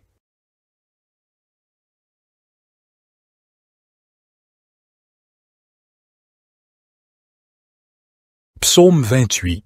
Éternel, c'est à toi que je crie. Mon rocher, ne reste pas sourd à ma voix, de peur que, si tu t'éloignes sans me répondre, je ne devienne semblable à ceux qui descendent dans la fosse. Écoute la voix de mes supplications quand je crie à toi, quand j'élève mes mains vers ton saint sanctuaire. Ne me traîne pas avec les méchants, avec ceux qui font le mal, qui parlent aimablement à leurs prochains et ont la malice dans le cœur. Rends-leur selon leurs œuvres et selon la malice de leurs actions. Rends-leur selon l'ouvrage de leurs mains, donne-leur le salaire qu'ils méritent, car ils ne prennent pas garde aux œuvres de l'Éternel, à l'ouvrage de ses mains. Il les détruira et ne les relèvera pas. Béni soit l'Éternel, car il a entendu la voix de mes supplications. L'Éternel est ma force et mon bouclier. En lui mon cœur se confie, et je suis secouru. Aussi mon cœur est dans la joie, et je le célèbre par mes chants. L'Éternel est la force de son peuple, il est le rocher des délivrances de son Messie. Sauve ton peuple et bénis ton héritage, conduis-les et soutiens-les à toujours. Psaume 22. Mon Dieu, pourquoi m'as-tu abandonné? Et t'éloignes-tu sans me secourir, sans écouter mes plaintes? Mon Dieu, je crie le jour, et tu ne réponds pas, je crie la nuit, et je n'ai point de repos. Pourtant, tu es le Saint. Tu sièges au milieu des louanges d'Israël. En toi, nos pères se confiaient. Ils se confiaient et tu les délivrais. Ils criaient à toi et ils étaient sauvés. Ils se confiaient en toi et ils n'étaient point confus. Et moi, je suis un ver et non un homme, l'opprobre des hommes et le méprisé du peuple. Tous ceux qui me voient se moquent de moi. Ils ouvrent la bouche, secouent la tête. Recommande-toi à l'Éternel. L'Éternel le sauvera, il le délivrera, puisqu'il l'aime. Oui, tu m'as fait sortir du sein maternel, tu m'as mis en sûreté sur les mamelles de ma mère. Dès le ventre je fus jeté sur toi, depuis le ventre de ma mère, tu es mon Dieu. Ne t'éloigne pas de moi quand la détresse est proche, quand personne ne vient à mon secours. Des taureaux nombreux sont autour de moi, des taureaux de Basan m'environnent. Ils ouvrent leur gueule contre moi, comme un lion qui déchire et rugit. Je suis comme de l'eau qui s'écoule, et tous mes os se séparent. Mon cœur est comme de la cire, il se fond au milieu de mes entrailles. Ma force se dessèche comme l'argile, et ma langue s'attache à mon palais. Tu me réduis à la poussière de la mort. Car des chiens m'environnent, une bande de scélérats rôdent autour de moi, ils ont percé mes mains et mes pieds. Je pourrais compter tous mes os. Eux, ils observent, ils me regardent, ils se partagent mes vêtements et tirent au sort ma tunique. Et toi, Éternel, ne t'éloigne pas. Toi qui es ma force, viens en hâte à mon secours. Protège mon âme contre le glaive, ma vie contre le pouvoir des chiens. Sauve-moi de la gueule du lion, délivre-moi des cornes des buffles, tu m'as répondu. Je publierai ton nom parmi mes frères. Je te célébrerai au milieu de l'assemblée. Vous qui craignez l'Éternel, louez-le. Vous tous, postérité de Jacob, glorifiez-le. Tremblez devant lui, vous tous, postérité d'Israël.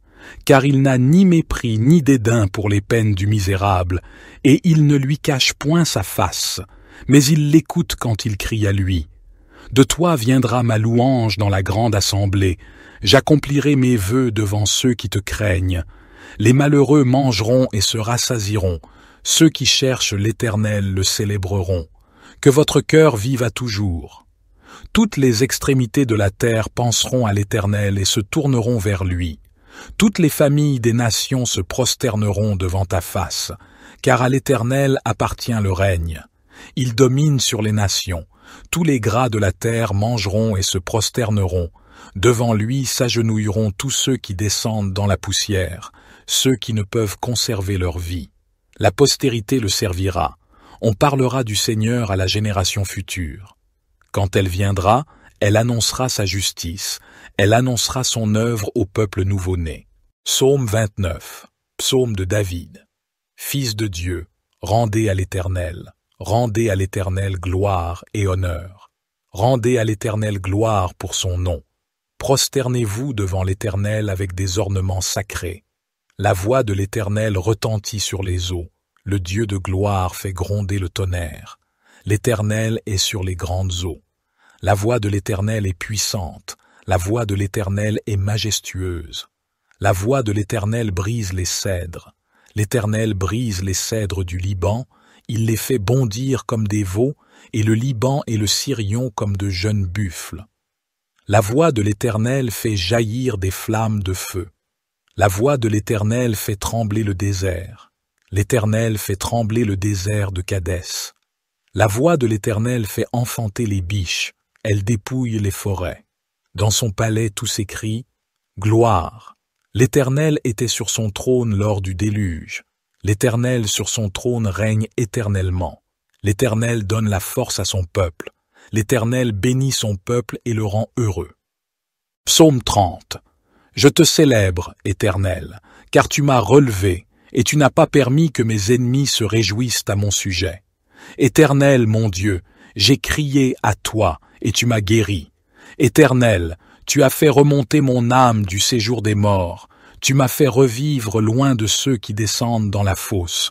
Chantez à l'Éternel, vous, ses fidèles, célébrez son saint nom.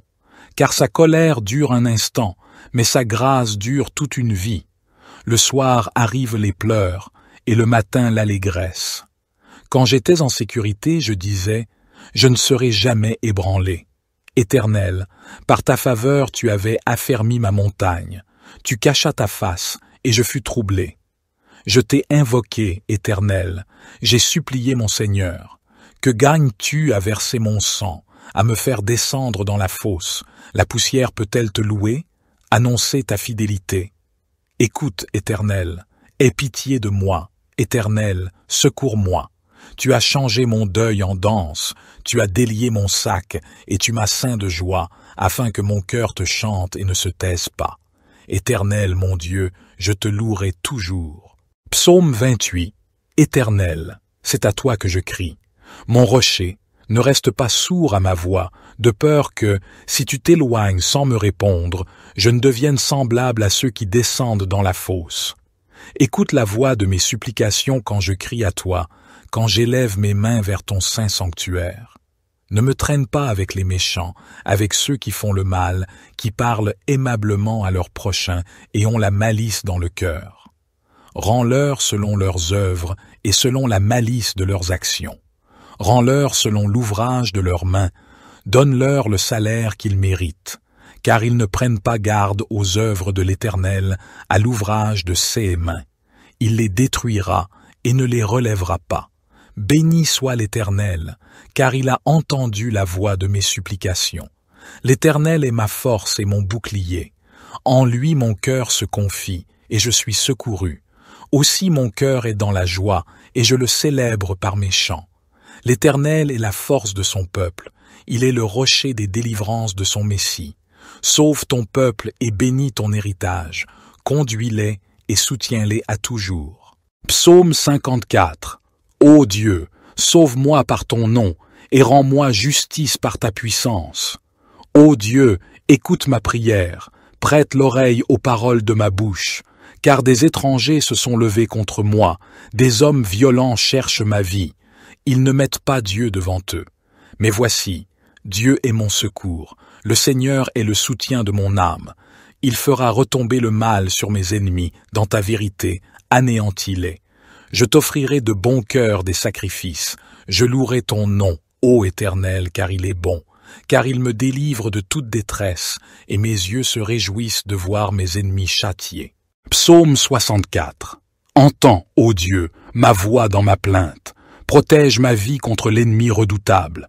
Cache-moi contre le complot des méchants, contre l'assemblée des fauteurs d'iniquité, qui aiguisent leur langue comme une épée, qui lancent des paroles amères comme des flèches, pour tirer en secret sur l'homme intègre. Soudain, ils tirent sur lui, sans craindre rien. Ils se fortifient dans leurs méchantes résolutions, ils se concertent pour tendre des pièges. Ils disent « Qui les verra ?»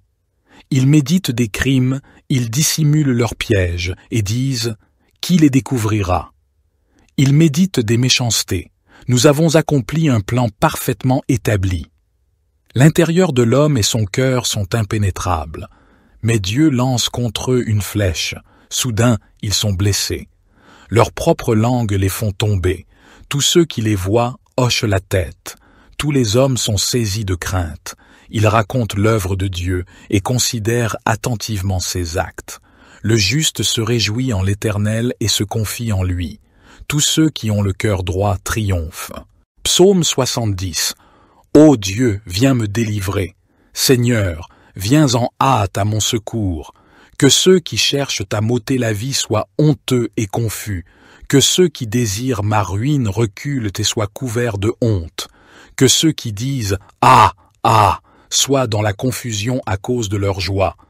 Mais que tous ceux qui te cherchent soient dans l'allégresse et se réjouissent en toi. Que ceux qui aiment ton salut disent sans cesse « Exalté soit Dieu ». Pour moi, je suis malheureux et pauvre. Ô Dieu, hâte-toi de venir à moi. Tu es mon secours et mon libérateur. Ô Éternel, ne tarde pas. Psaume 61. Ô Dieu, écoute mes cris, sois attentif à ma prière. Du bout de la terre, je crie à toi, le cœur abattu. Conduis-moi sur le rocher que je ne puis atteindre. Car tu es pour moi un refuge, une tour forte en face de l'ennemi.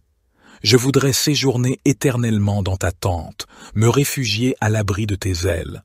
Car toi, ô Dieu, tu exauces mes vœux, tu me donnes l'héritage de ceux qui craignent ton nom. Ajoute des jours au jour du roi. Que ces années se prolongent de génération en génération. Qu'il demeure éternellement en présence de Dieu. Fais que ta bonté et ta vérité veillent sur lui. Ainsi je chanterai sans cesse ton nom, en accomplissant jour après jour mes vœux. Psaume 63. Ô Dieu, tu es mon Dieu, je te cherche. Mon âme a soif de toi, mon corps soupire après toi, dans une terre aride, desséchée, sans eau. Ainsi je te contemple dans le sanctuaire, pour voir ta puissance et ta gloire. Car ta bonté vaut mieux que la vie. Mes lèvres célèbrent tes louanges. Ainsi je te bénirai toute ma vie, et j'élèverai mes mains en invoquant ton nom. Mon âme sera rassasiée comme de mets gras et succulents, et ma bouche te louera avec des chants de joie. Je pense à toi pendant la nuit, je médite sur toi au milieu des veilles, car tu es mon secours, et je suis dans l'allégresse à l'ombre de tes ailes. Mon âme s'attache à toi, ta droite me soutient. Mais ceux qui en veulent à ma vie, pour les précipiter dans les profondeurs de la terre, seront livrés au glaive, ils seront la proie des chacals. Le roi cependant se réjouira en Dieu, tous ceux qui jurent par lui s'en glorifieront, car la bouche des menteurs sera fermée. Psaume 140. Éternel, je t'invoque, viens rapidement à moi, prête l'oreille à ma voix quand je t'invoque. Que ma prière soit devant toi comme l'encens, l'élévation de mes mains comme l'offrande du soir. Éternel, mets une garde à ma bouche, veille sur la porte de mes lèvres. N'incline pas mon cœur vers le mal, pour commettre des actes de méchanceté avec les hommes qui font le mal, et que je ne mange pas de leurs mets délicieux. Que le juste me frappe, c'est une faveur. Qu'il me reprenne, c'est de l'huile sur ma tête. Ma tête ne se détournera pas, mais ma prière sera toujours contre leur méchanceté. Quand leurs juges seront précipités le long des rochers, on écoutera mes paroles, car elles sont agréables. Comme quand on laboure et qu'on fend la terre, ainsi nos os sont dispersés à l'entrée du séjour des morts. Mais mes yeux sont fixés sur toi, Éternel Seigneur. Je cherche refuge auprès de toi. Ne me livre pas au pouvoir du méchant, garde-moi. Qu'ils tombent dans leur propre filet, tandis que moi, je passe en toute sécurité. J'espère en l'Éternel, mon âme espère, et j'attends sa promesse. Mon âme compte sur le Seigneur, plus que les gardes ne comptent sur le matin, plus que les gardes ne comptent sur le matin. Israël, mets ton espoir en l'Éternel, car la bonté est auprès de l'Éternel, et la libération est avec lui en abondance. Psaume 141. Éternel, je t'invoque, viens en hâte vers moi. Prête l'oreille à ma voix quand je t'invoque. Que ma prière soit devant toi comme l'encens, et l'élévation de mes mains comme l'offrande du soir. Éternel, mets une garde à ma bouche, veille sur la porte de mes lèvres. N'incline pas mon cœur vers le mal, pour commettre des actions impies avec les hommes qui font le mal, et que je ne participe pas à leur festin. Que le juste me corrige, c'est une faveur. Qu'il me frappe, c'est un baume qui ne me brisera pas la tête, car ma prière s'élève encore contre leur méchanceté. Leurs juges ont été précipités le long des rochers, et l'on a entendu que mes paroles étaient agréables. Comme quand on fend et qu'on brise la terre, nos os sont dispersés à l'entrée du séjour des morts. Mais mes yeux sont fixés sur toi, Éternel, Seigneur. Je cherche en toi mon refuge, n'enlève pas ma vie. Garde-moi des pièges qu'ils me tendent, et des embûches des ouvriers d'iniquité. Que les méchants tombent dans leur propre filet, tandis que je passe en toute sécurité.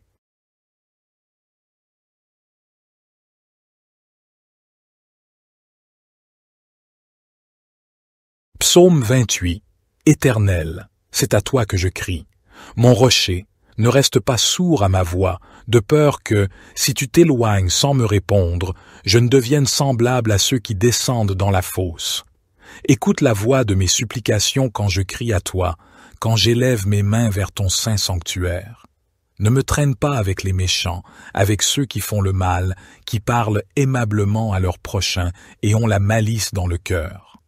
Rends-leur selon leurs œuvres et selon la malice de leurs actions. Rends-leur selon l'ouvrage de leurs mains, donne-leur le salaire qu'ils méritent, car ils ne prennent pas garde aux œuvres de l'Éternel, à l'ouvrage de ses mains. Il les détruira et ne les relèvera pas. Béni soit l'Éternel, car il a entendu la voix de mes supplications. L'Éternel est ma force et mon bouclier. En lui mon cœur se confie, et je suis secouru. Aussi mon cœur est dans la joie, et je le célèbre par mes chants. L'Éternel est la force de son peuple, il est le rocher des délivrances de son Messie. Sauve ton peuple et bénis ton héritage, conduis-les et soutiens-les à toujours. Psaume 22. Mon Dieu, pourquoi m'as-tu abandonné? Et t'éloignes-tu sans me secourir, sans écouter mes plaintes? Mon Dieu, je crie le jour, et tu ne réponds pas, je crie la nuit, et je n'ai point de repos. Pourtant, tu es le Saint, tu sièges au milieu des louanges d'Israël. En toi, nos pères se confiaient. Ils se confiaient et tu les délivrais. Ils criaient à toi et ils étaient sauvés. Ils se confiaient en toi et ils n'étaient point confus. Et moi, je suis un ver et non un homme, l'opprobre des hommes et le méprisé du peuple. Tous ceux qui me voient se moquent de moi. Ils ouvrent la bouche, secouent la tête. Recommande-toi à l'Éternel. L'Éternel le sauvera, il le délivrera, puisqu'il l'aime. Oui, tu m'as fait sortir du sein maternel, tu m'as mis en sûreté sur les mamelles de ma mère. Dès le ventre je fus jeté sur toi, depuis le ventre de ma mère, tu es mon Dieu. Ne t'éloigne pas de moi quand la détresse est proche, quand personne ne vient à mon secours. Des taureaux nombreux sont autour de moi, des taureaux de Basan m'environnent. Ils ouvrent leur gueule contre moi, comme un lion qui déchire et rugit. Je suis comme de l'eau qui s'écoule, et tous mes os se séparent. Mon cœur est comme de la cire, il se fond au milieu de mes entrailles. Ma force se dessèche comme l'argile, et ma langue s'attache à mon palais. Tu me réduis à la poussière de la mort. Car des chiens m'environnent, une bande de scélérats rôdent autour de moi, ils ont percé mes mains et mes pieds. Je pourrais compter tous mes os. Eux, ils observent, ils me regardent, ils se partagent mes vêtements et tirent au sort ma tunique. Et toi, Éternel, ne t'éloigne pas. Toi qui es ma force, viens en hâte à mon secours. Protège mon âme contre le glaive, ma vie contre le pouvoir des chiens. Sauve-moi de la gueule du lion, délivre-moi des cornes des buffles, tu m'as répondu. Je publierai ton nom parmi mes frères. Je te célébrerai au milieu de l'assemblée. Vous qui craignez l'Éternel, louez-le. Vous tous, postérité de Jacob, glorifiez-le. Tremblez devant lui, vous tous, postérité d'Israël. Car il n'a ni mépris ni dédain pour les peines du misérable, et il ne lui cache point sa face, mais il l'écoute quand il crie à lui. De toi viendra ma louange dans la grande assemblée, j'accomplirai mes vœux devant ceux qui te craignent. Les malheureux mangeront et se rassasieront. Ceux qui cherchent l'Éternel le célébreront. Que votre cœur vive à toujours. Toutes les extrémités de la terre penseront à l'Éternel et se tourneront vers lui. Toutes les familles des nations se prosterneront devant ta face, car à l'Éternel appartient le règne. Il domine sur les nations. Tous les gras de la terre mangeront et se prosterneront. Devant lui s'agenouilleront tous ceux qui descendent dans la poussière, ceux qui ne peuvent conserver leur vie. La postérité le servira.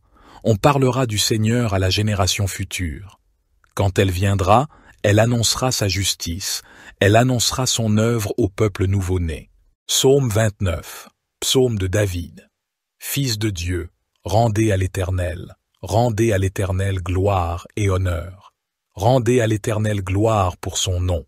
Prosternez-vous devant l'Éternel avec des ornements sacrés. La voix de l'Éternel retentit sur les eaux. Le Dieu de gloire fait gronder le tonnerre. L'Éternel est sur les grandes eaux. La voix de l'Éternel est puissante. La voix de l'Éternel est majestueuse. La voix de l'Éternel brise les cèdres. L'Éternel brise les cèdres du Liban. Il les fait bondir comme des veaux, et le Liban et le Sirion comme de jeunes buffles. La voix de l'Éternel fait jaillir des flammes de feu. La voix de l'Éternel fait trembler le désert. L'Éternel fait trembler le désert de Kadès. La voix de l'Éternel fait enfanter les biches. Elle dépouille les forêts.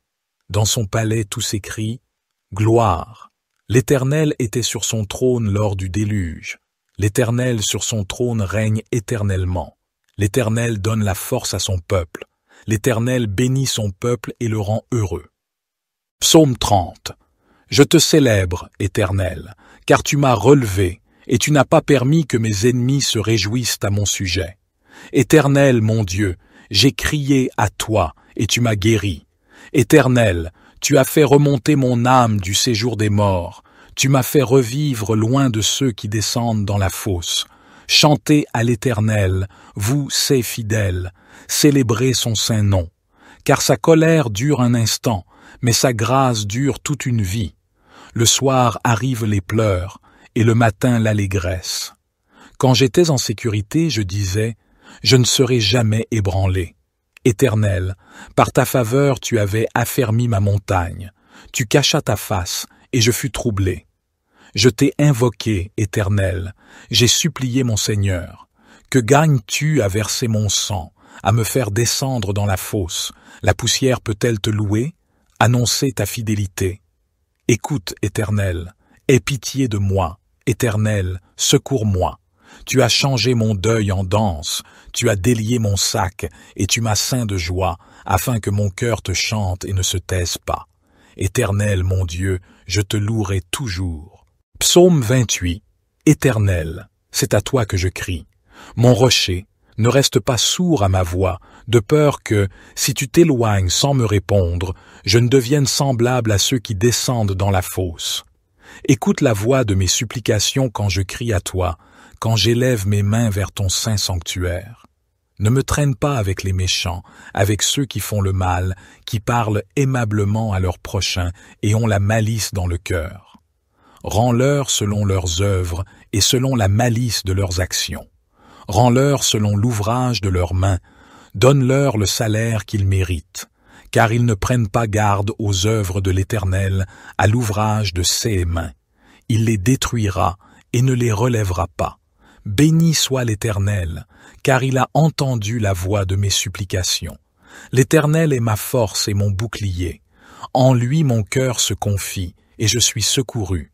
Aussi mon cœur est dans la joie, et je le célèbre par mes chants.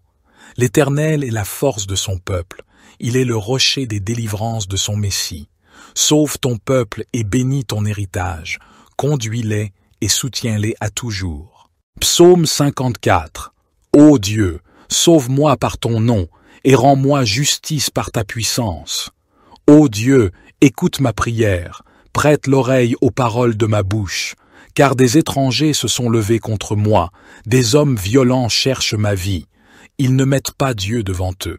Mais voici, Dieu est mon secours, le Seigneur est le soutien de mon âme. Il fera retomber le mal sur mes ennemis, dans ta vérité, anéantis-les. Je t'offrirai de bon cœur des sacrifices. Je louerai ton nom, ô Éternel, car il est bon, car il me délivre de toute détresse, et mes yeux se réjouissent de voir mes ennemis châtiés. Psaume 64. Entends, ô Dieu, ma voix dans ma plainte. Protège ma vie contre l'ennemi redoutable. Cache-moi contre le complot des méchants, contre l'assemblée des fauteurs d'iniquité, qui aiguisent leur langue comme une épée, qui lancent des paroles amères comme des flèches, pour tirer en secret sur l'homme intègre. Soudain, ils tirent sur lui, sans craindre rien. Ils se fortifient dans leurs méchantes résolutions. Ils se concertent pour tendre des pièges. Ils disent « Qui les verra ?» Ils méditent des crimes, ils dissimulent leurs pièges et disent « Qui les découvrira ?» Ils méditent des méchancetés. Nous avons accompli un plan parfaitement établi. L'intérieur de l'homme et son cœur sont impénétrables. Mais Dieu lance contre eux une flèche. Soudain, ils sont blessés. Leurs propres langues les font tomber. Tous ceux qui les voient hochent la tête. Tous les hommes sont saisis de crainte. Ils racontent l'œuvre de Dieu et considèrent attentivement ses actes. Le juste se réjouit en l'Éternel et se confie en lui. Tous ceux qui ont le cœur droit triomphent. Psaume 70. Ô Dieu, viens me délivrer. Seigneur, viens en hâte à mon secours. Que ceux qui cherchent à m'ôter la vie soient honteux et confus. Que ceux qui désirent ma ruine reculent et soient couverts de honte. Que ceux qui disent « Ah, ah !» soient dans la confusion à cause de leur joie. Mais que tous ceux qui te cherchent soient dans l'allégresse et se réjouissent en toi. Que ceux qui aiment ton salut disent sans cesse « Exalté soit Dieu !» Pour moi, je suis malheureux et pauvre. Ô Dieu, hâte-toi de venir à moi. Tu es mon secours et mon libérateur. Ô Éternel, ne tarde pas. Psaume 61. Ô Dieu, écoute mes cris, sois attentif à ma prière. Du bout de la terre, je crie à toi, le cœur abattu. Conduis-moi sur le rocher que je ne puis atteindre. Car tu es pour moi un refuge, une tour forte en face de l'ennemi. Je voudrais séjourner éternellement dans ta tente, me réfugier à l'abri de tes ailes. Car toi, ô Dieu, tu exauces mes vœux, tu me donnes l'héritage de ceux qui craignent ton nom. Ajoute des jours au jour du roi. Que ces années se prolongent de génération en génération. Qu'il demeure éternellement en présence de Dieu. Fais que ta bonté et ta vérité veillent sur lui. Ainsi je chanterai sans cesse ton nom, en accomplissant jour après jour mes vœux. Psaume 63. Ô Dieu, tu es mon Dieu, je te cherche. Mon âme a soif de toi, mon corps soupire après toi, dans une terre aride, desséchée, sans eau. Ainsi je te contemple dans le sanctuaire, pour voir ta puissance et ta gloire. Car ta bonté vaut mieux que la vie. Mes lèvres célèbrent tes louanges. Ainsi je te bénirai toute ma vie, et j'élèverai mes mains en invoquant ton nom. Mon âme sera rassasiée comme de mets gras et succulents, et ma bouche te louera avec des chants de joie. Je pense à toi pendant la nuit, je médite sur toi au milieu des veilles, car tu es mon secours, et je suis dans l'allégresse à l'ombre de tes ailes. Mon âme s'attache à toi, ta droite me soutient. Mais ceux qui en veulent à ma vie, pour les précipiter dans les profondeurs de la terre, seront livrés au glaive, ils seront la proie des chacals. Le roi cependant se réjouira en Dieu, tous ceux qui jurent par lui s'en glorifieront, car la bouche des menteurs sera fermée. Psaume 140. Éternel, je t'invoque, viens rapidement à moi, prête l'oreille à ma voix quand je t'invoque. Que ma prière soit devant toi comme l'encens, l'élévation de mes mains comme l'offrande du soir. Éternel, mets une garde à ma bouche, veille sur la porte de mes lèvres. N'incline pas mon cœur vers le mal, pour commettre des actes de méchanceté avec les hommes qui font le mal, et que je ne mange pas de leurs mets délicieux. Que le juste me frappe, c'est une faveur. Qu'il me reprenne, c'est de l'huile sur ma tête. Ma tête ne se détournera pas, mais ma prière sera toujours contre leur méchanceté. Quand leurs juges seront précipités le long des rochers, on écoutera mes paroles, car elles sont agréables. Comme quand on laboure et qu'on fend la terre, ainsi nos os sont dispersés à l'entrée du séjour des morts. Mais mes yeux sont fixés sur toi, Éternel Seigneur. Je cherche refuge auprès de toi. Ne me livre pas au pouvoir du méchant, garde-moi. Qu'ils tombent dans leur propre filet, tandis que moi, je passe en toute sécurité. J'espère en l'Éternel, mon âme espère, et j'attends sa promesse. Mon âme compte sur le Seigneur, plus que les gardes ne comptent sur le matin, plus que les gardes ne comptent sur le matin. Israël, mets ton espoir en l'Éternel, car la bonté est auprès de l'Éternel, et la libération est avec lui en abondance. Psaume 141. Éternel, je t'invoque, viens en hâte vers moi.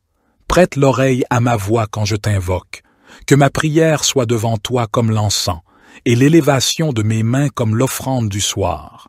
Éternel, mets une garde à ma bouche, veille sur la porte de mes lèvres.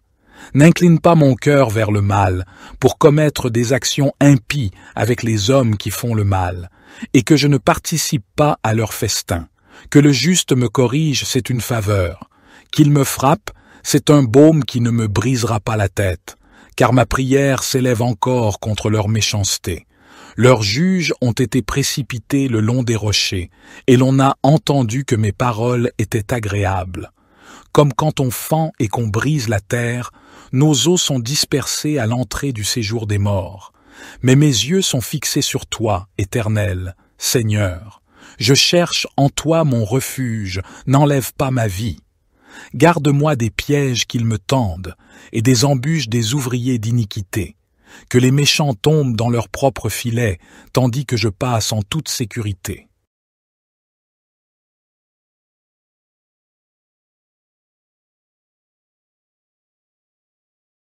Psaume 28. Éternel, c'est à toi que je crie. Mon rocher, ne reste pas sourd à ma voix, de peur que, si tu t'éloignes sans me répondre, je ne devienne semblable à ceux qui descendent dans la fosse. Écoute la voix de mes supplications quand je crie à toi, quand j'élève mes mains vers ton saint sanctuaire. Ne me traîne pas avec les méchants, avec ceux qui font le mal, qui parlent aimablement à leurs prochains et ont la malice dans le cœur. Rends-leur selon leurs œuvres et selon la malice de leurs actions. Rends-leur selon l'ouvrage de leurs mains, donne-leur le salaire qu'ils méritent, car ils ne prennent pas garde aux œuvres de l'Éternel, à l'ouvrage de ses mains. Il les détruira et ne les relèvera pas. Béni soit l'Éternel, car il a entendu la voix de mes supplications. L'Éternel est ma force et mon bouclier. En lui mon cœur se confie, et je suis secouru. Aussi mon cœur est dans la joie, et je le célèbre par mes chants. L'Éternel est la force de son peuple, il est le rocher des délivrances de son Messie. Sauve ton peuple et bénis ton héritage, conduis-les et soutiens-les à toujours. Psaume 22. Mon Dieu, pourquoi m'as-tu abandonné? Et t'éloignes-tu sans me secourir, sans écouter mes plaintes? Mon Dieu, je crie le jour, et tu ne réponds pas, je crie la nuit, et je n'ai point de repos. Pourtant, tu es le Saint, tu sièges au milieu des louanges d'Israël. En toi, nos pères se confiaient. Ils se confiaient et tu les délivrais. Ils criaient à toi et ils étaient sauvés. Ils se confiaient en toi et ils n'étaient point confus. Et moi, je suis un ver et non un homme, l'opprobre des hommes et le méprisé du peuple. Tous ceux qui me voient se moquent de moi. Ils ouvrent la bouche, secouent la tête. Recommande-toi à l'Éternel. L'Éternel le sauvera, il le délivrera, puisqu'il l'aime. Oui, tu m'as fait sortir du sein maternel, tu m'as mis en sûreté sur les mamelles de ma mère. Dès le ventre je fus jeté sur toi, depuis le ventre de ma mère, tu es mon Dieu. Ne t'éloigne pas de moi quand la détresse est proche, quand personne ne vient à mon secours. Des taureaux nombreux sont autour de moi, des taureaux de Basan m'environnent. Ils ouvrent leur gueule contre moi, comme un lion qui déchire et rugit. Je suis comme de l'eau qui s'écoule, et tous mes os se séparent. Mon cœur est comme de la cire, il se fond au milieu de mes entrailles. Ma force se dessèche comme l'argile, et ma langue s'attache à mon palais. Tu me réduis à la poussière de la mort. Car des chiens m'environnent, une bande de scélérats rôdent autour de moi, ils ont percé mes mains et mes pieds. Je pourrais compter tous mes os. Eux, Ils observent, ils me regardent, ils se partagent mes vêtements et tirent au sort ma tunique. Et toi, Éternel, ne t'éloigne pas. Toi qui es ma force, viens en hâte à mon secours. Protège mon âme contre le glaive, ma vie contre le pouvoir des chiens. Sauve-moi de la gueule du lion, délivre-moi des cornes des buffles, tu m'as répondu. Je publierai ton nom parmi mes frères. Je te célébrerai au milieu de l'assemblée. Vous qui craignez l'Éternel, louez-le. Vous tous, postérité de Jacob, glorifiez-le. Tremblez devant lui, vous tous, postérité d'Israël. Car il n'a ni mépris ni dédain pour les peines du misérable, et il ne lui cache point sa face, mais il l'écoute quand il crie à lui. De toi viendra ma louange dans la grande assemblée, j'accomplirai mes vœux devant ceux qui te craignent. Les malheureux mangeront et se rassasieront, ceux qui cherchent l'Éternel le célébreront. Que votre cœur vive à toujours. Toutes les extrémités de la terre penseront à l'Éternel et se tourneront vers lui. Toutes les familles des nations se prosterneront devant ta face, car à l'Éternel appartient le règne. Il domine sur les nations. Tous les gras de la terre mangeront et se prosterneront. Devant lui s'agenouilleront tous ceux qui descendent dans la poussière, ceux qui ne peuvent conserver leur vie. La postérité le servira. On parlera du Seigneur à la génération future. Quand elle viendra, elle annoncera sa justice, elle annoncera son œuvre au peuple nouveau-né. Psaume 29, psaume de David. Fils de Dieu, rendez à l'Éternel gloire et honneur. Rendez à l'Éternel gloire pour son nom. Prosternez-vous devant l'Éternel avec des ornements sacrés.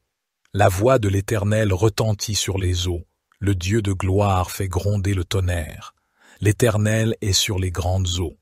La voix de l'Éternel est puissante. La voix de l'Éternel est majestueuse. La voix de l'Éternel brise les cèdres. L'Éternel brise les cèdres du Liban. Il les fait bondir comme des veaux, et le Liban et le Sirion comme de jeunes buffles. La voix de l'Éternel fait jaillir des flammes de feu. La voix de l'Éternel fait trembler le désert. L'Éternel fait trembler le désert de Kadès. La voix de l'Éternel fait enfanter les biches. Elle dépouille les forêts. Dans son palais tout s'écrie « Gloire ». L'Éternel était sur son trône lors du déluge. L'Éternel sur son trône règne éternellement. L'Éternel donne la force à son peuple. L'Éternel bénit son peuple et le rend heureux. Psaume 30. Je te célèbre, Éternel, car tu m'as relevé, et tu n'as pas permis que mes ennemis se réjouissent à mon sujet. Éternel, mon Dieu, j'ai crié à toi, et tu m'as guéri. Éternel, tu as fait remonter mon âme du séjour des morts. Tu m'as fait revivre loin de ceux qui descendent dans la fosse. Chantez à l'Éternel, vous, ses fidèles, célébrez son saint nom. Car sa colère dure un instant, mais sa grâce dure toute une vie. Le soir arrivent les pleurs, et le matin l'allégresse. Quand j'étais en sécurité, je disais, je ne serai jamais ébranlé. Éternel, par ta faveur tu avais affermi ma montagne. Tu cachas ta face, et je fus troublé. Je t'ai invoqué, Éternel, j'ai supplié mon Seigneur. Que gagnes-tu à verser mon sang, à me faire descendre dans la fosse? La poussière peut-elle te louer? Annoncer ta fidélité. Écoute, Éternel, aie pitié de moi. Éternel, secours-moi. Tu as changé mon deuil en danse, tu as délié mon sac, et tu m'as ceint de joie, afin que mon cœur te chante et ne se taise pas. Éternel, mon Dieu, je te louerai toujours. Psaume 28. Éternel, c'est à toi que je crie. Mon rocher, ne reste pas sourd à ma voix, de peur que, si tu t'éloignes sans me répondre, je ne devienne semblable à ceux qui descendent dans la fosse. Écoute la voix de mes supplications quand je crie à toi, quand j'élève mes mains vers ton saint sanctuaire. Ne me traîne pas avec les méchants, avec ceux qui font le mal, qui parlent aimablement à leurs prochains et ont la malice dans le cœur. Rends-leur selon leurs œuvres et selon la malice de leurs actions. Rends-leur selon l'ouvrage de leurs mains. Donne-leur le salaire qu'ils méritent, car ils ne prennent pas garde aux œuvres de l'Éternel, à l'ouvrage de ses mains. Il les détruira et ne les relèvera pas, Béni soit l'Éternel, car il a entendu la voix de mes supplications. L'Éternel est ma force et mon bouclier. En lui mon cœur se confie, et je suis secouru. Aussi mon cœur est dans la joie, et je le célèbre par mes chants. L'Éternel est la force de son peuple, il est le rocher des délivrances de son Messie. Sauve ton peuple et bénis ton héritage, conduis-les et soutiens-les à toujours. Psaume 54. Ô Dieu, sauve-moi par ton nom, et rends-moi justice par ta puissance. Ô Dieu, écoute ma prière, prête l'oreille aux paroles de ma bouche, car des étrangers se sont levés contre moi, des hommes violents cherchent ma vie. Ils ne mettent pas Dieu devant eux. Mais voici, Dieu est mon secours, le Seigneur est le soutien de mon âme. Il fera retomber le mal sur mes ennemis, dans ta vérité, anéantis-les. Je t'offrirai de bon cœur des sacrifices, je louerai ton nom, ô Éternel, car il est bon, car il me délivre de toute détresse, et mes yeux se réjouissent de voir mes ennemis châtiés. Psaume 64. Entends, ô Dieu, ma voix dans ma plainte. Protège ma vie contre l'ennemi redoutable. Cache-moi contre le complot des méchants, contre l'assemblée des fauteurs d'iniquité, qui aiguisent leur langue comme une épée, qui lancent des paroles amères comme des flèches, pour tirer en secret sur l'homme intègre. Soudain, ils tirent sur lui, sans craindre rien. Ils se fortifient dans leurs méchantes résolutions, ils se concertent pour tendre des pièges. Ils disent « Qui les verra ?» Ils méditent des crimes, ils dissimulent leurs pièges et disent « Qui les découvrira ?» Ils méditent des méchancetés. Nous avons accompli un plan parfaitement établi. L'intérieur de l'homme et son cœur sont impénétrables. Mais Dieu lance contre eux une flèche. Soudain, ils sont blessés. Leurs propres langues les font tomber. Tous ceux qui les voient hochent la tête. Tous les hommes sont saisis de crainte. Ils racontent l'œuvre de Dieu et considèrent attentivement ses actes. Le juste se réjouit en l'Éternel et se confie en lui. Tous ceux qui ont le cœur droit triomphent. Psaume 70. Ô Dieu, viens me délivrer. Seigneur, viens en hâte à mon secours. Que ceux qui cherchent à m'ôter la vie soient honteux et confus. Que ceux qui désirent ma ruine reculent et soient couverts de honte. Que ceux qui disent « Ah, ah !» soient dans la confusion à cause de leur joie. Mais que tous ceux qui te cherchent soient dans l'allégresse et se réjouissent en toi. Que ceux qui aiment ton salut disent sans cesse « Exalté soit Dieu !» Pour moi, je suis malheureux et pauvre. Ô Dieu, hâte-toi de venir à moi. Tu es mon secours et mon libérateur. Ô Éternel, ne tarde pas. Psaume 61. Ô Dieu, écoute mes cris, sois attentif à ma prière. Du bout de la terre, je crie à toi, le cœur abattu. Conduis-moi sur le rocher que je ne puis atteindre. Car tu es pour moi un refuge, une tour forte en face de l'ennemi. Je voudrais séjourner éternellement dans ta tente, me réfugier à l'abri de tes ailes. Car toi, ô Dieu, tu exauces mes vœux, tu me donnes l'héritage de ceux qui craignent ton nom. Ajoute des jours aux jours du roi. Que ces années se prolongent de génération en génération. Qu'il demeure éternellement en présence de Dieu. Fais que ta bonté et ta vérité veillent sur lui. Ainsi je chanterai sans cesse ton nom, en accomplissant jour après jour mes vœux. Psaume 63. Ô Dieu, tu es mon Dieu, je te cherche. Mon âme a soif de toi, mon corps soupire après toi, dans une terre aride, desséchée, sans eau. Ainsi je te contemple dans le sanctuaire, pour voir ta puissance et ta gloire. Car ta bonté vaut mieux que la vie. Mes lèvres célèbrent tes louanges. Ainsi je te bénirai toute ma vie, et j'élèverai mes mains en invoquant ton nom. Mon âme sera rassasiée comme de mets gras et succulents, et ma bouche te louera avec des chants de joie. Je pense à toi pendant la nuit, je médite sur toi au milieu des veilles, car tu es mon secours, et je suis dans l'allégresse à l'ombre de tes ailes. Mon âme s'attache à toi, ta droite me soutient. Mais ceux qui en veulent à ma vie, pour les précipiter dans les profondeurs de la terre, seront livrés au glaive, ils seront la proie des chacals. Le roi cependant se réjouira en Dieu, tous ceux qui jurent par lui s'en glorifieront, car la bouche des menteurs sera fermée. Psaume 140. Éternel, je t'invoque, viens rapidement à moi. Prête l'oreille à ma voix quand je t'invoque.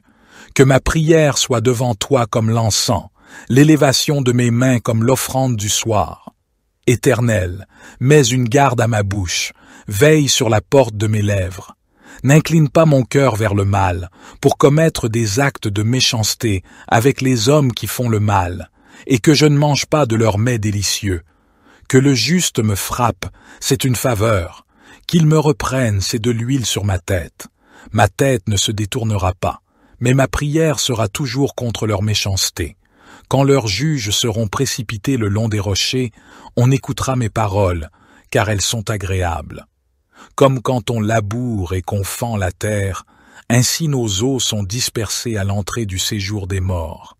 Mais mes yeux sont fixés sur toi, Éternel Seigneur. Je cherche refuge auprès de toi. Ne me livre pas au pouvoir du méchant, garde-moi. Qu'ils tombent dans leur propre filet, tandis que moi, je passe en toute sécurité. J'espère en l'Éternel, mon âme espère, et j'attends sa promesse. Mon âme compte sur le Seigneur, plus que les gardes ne comptent sur le matin, plus que les gardes ne comptent sur le matin. Israël, mets ton espoir en l'Éternel, car la bonté est auprès de l'Éternel, et la libération est avec lui en abondance. Psaume 141. Éternel, je t'invoque, viens en hâte vers moi. Prête l'oreille à ma voix quand je t'invoque. Que ma prière soit devant toi comme l'encens, et l'élévation de mes mains comme l'offrande du soir. Éternel, mets une garde à ma bouche, veille sur la porte de mes lèvres. N'incline pas mon cœur vers le mal, pour commettre des actions impies avec les hommes qui font le mal, et que je ne participe pas à leur festin. Que le juste me corrige, c'est une faveur. Qu'il me frappe, c'est un baume qui ne me brisera pas la tête, car ma prière s'élève encore contre leur méchanceté. Leurs juges ont été précipités le long des rochers, et l'on a entendu que mes paroles étaient agréables. Comme quand on fend et qu'on brise la terre, nos os sont dispersés à l'entrée du séjour des morts. Mais mes yeux sont fixés sur toi, Éternel, Seigneur. Je cherche en toi mon refuge, n'enlève pas ma vie. Garde-moi des pièges qu'ils me tendent, et des embûches des ouvriers d'iniquité. Que les méchants tombent dans leur propre filet, tandis que je passe en toute sécurité.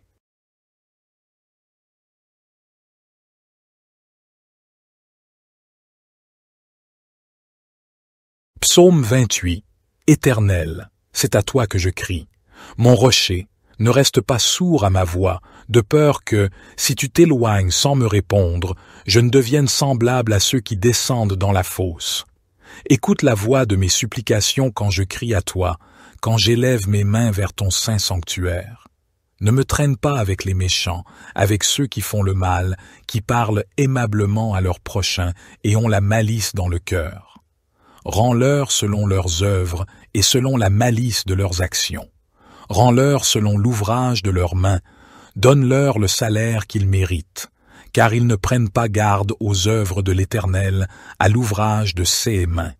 Il les détruira et ne les relèvera pas. Béni soit l'Éternel, car il a entendu la voix de mes supplications. L'Éternel est ma force et mon bouclier. En lui mon cœur se confie, et je suis secouru. Aussi mon cœur est dans la joie, et je le célèbre par mes chants.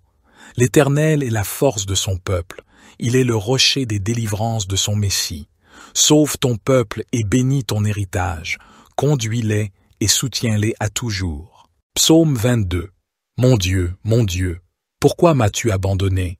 Et t'éloignes-tu sans me secourir, sans écouter mes plaintes? Mon Dieu, je crie le jour, et tu ne réponds pas, je crie la nuit, et je n'ai point de repos. Pourtant, tu es le Saint, tu sièges au milieu des louanges d'Israël. En toi, nos pères se confiaient. Ils se confiaient et tu les délivrais. Ils criaient à toi et ils étaient sauvés. Ils se confiaient en toi et ils n'étaient point confus.